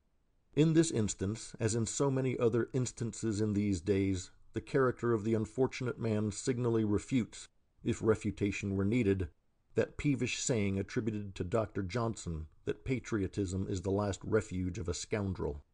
The criminal paid the penalty of his crime. The promptitude of the punishment has proved salutary. Nothing amiss is now apprehended aboard HMS Indomitable. Chapter 26. Everything is, for a season, remarkable in navies. Any tangible object associated with some striking incident of the service is converted into a monument. The spar from which the foretopman was suspended was for some few years kept trace of by the bluejackets. Then knowledge followed it from ship to dockyard and again from dockyard to ship, still pursuing it even when at last reduced to a mere dockyard boom. To them a chip of it was as a piece of the cross. Ignorant though they were of the real facts of the happening, and not thinking but that the penalty was unavoidably inflicted from the naval point of view, for all that they instinctively felt that Billy was a sort of man as incapable of mutiny as of wilful murder. They recalled the fresh young image of the handsome sailor, that face never deformed by a sneer or subtler vile freak of the heart within. This impression of him was doubtless deepened by the fact that he was gone, and in a measure mysteriously gone. On the gun-decks of the Indomitable, the general estimate of his nature and its unconscious simplicity eventually found rude utterance from another foretopman, one of his own watch, gifted, as some sailors are, with an artless poetic temperament. The tarry hands made some lines, which, after circulating among the shipboard crew for a while, finally got rudely printed at Portsmouth as a ballad. The title given to it was The Sailors. Billy in the Darbies. Good of the chaplain to enter Lone Bay, and down on his marrow bones hear and pray. For the like's just o' me, Billy Budd, but look, through the port comes the moonshine astray. It tips the guard's cutlass and silvers this nook, but 'twill die in the dawning of Billy's last day. A jewel block they'll make of me tomorrow, pennant pearl from the yard-arm end. Like the eardrop I gave to Bristol Molly, oh, 'tis me, not the sentence, they'll suspend. Aye, aye, all is up, and I must up too. Early in the morning, aloft from alow. On an empty stomach now, never it would do. They'll give me a nibble, bit o' biscuit, ere I go. Sure, a messmate will reach me the last parting cup, but turning heads away from the hoist and the belay, heaven knows who will have the running of me up. No pipe to those halyards, but aren't it all sham? A blur's in my eyes, it is dreaming that I am. A hatchet to my panzer, all adrift to go? The drum roll to grog, and Billy never know? But Donald he has promised to stand by the plank, so I'll shake a friendly hand ere I sink. But no, it is dead then I'll be, come to think. I remember Taft the Welshman when he sank, and his cheek it was like the budding pink.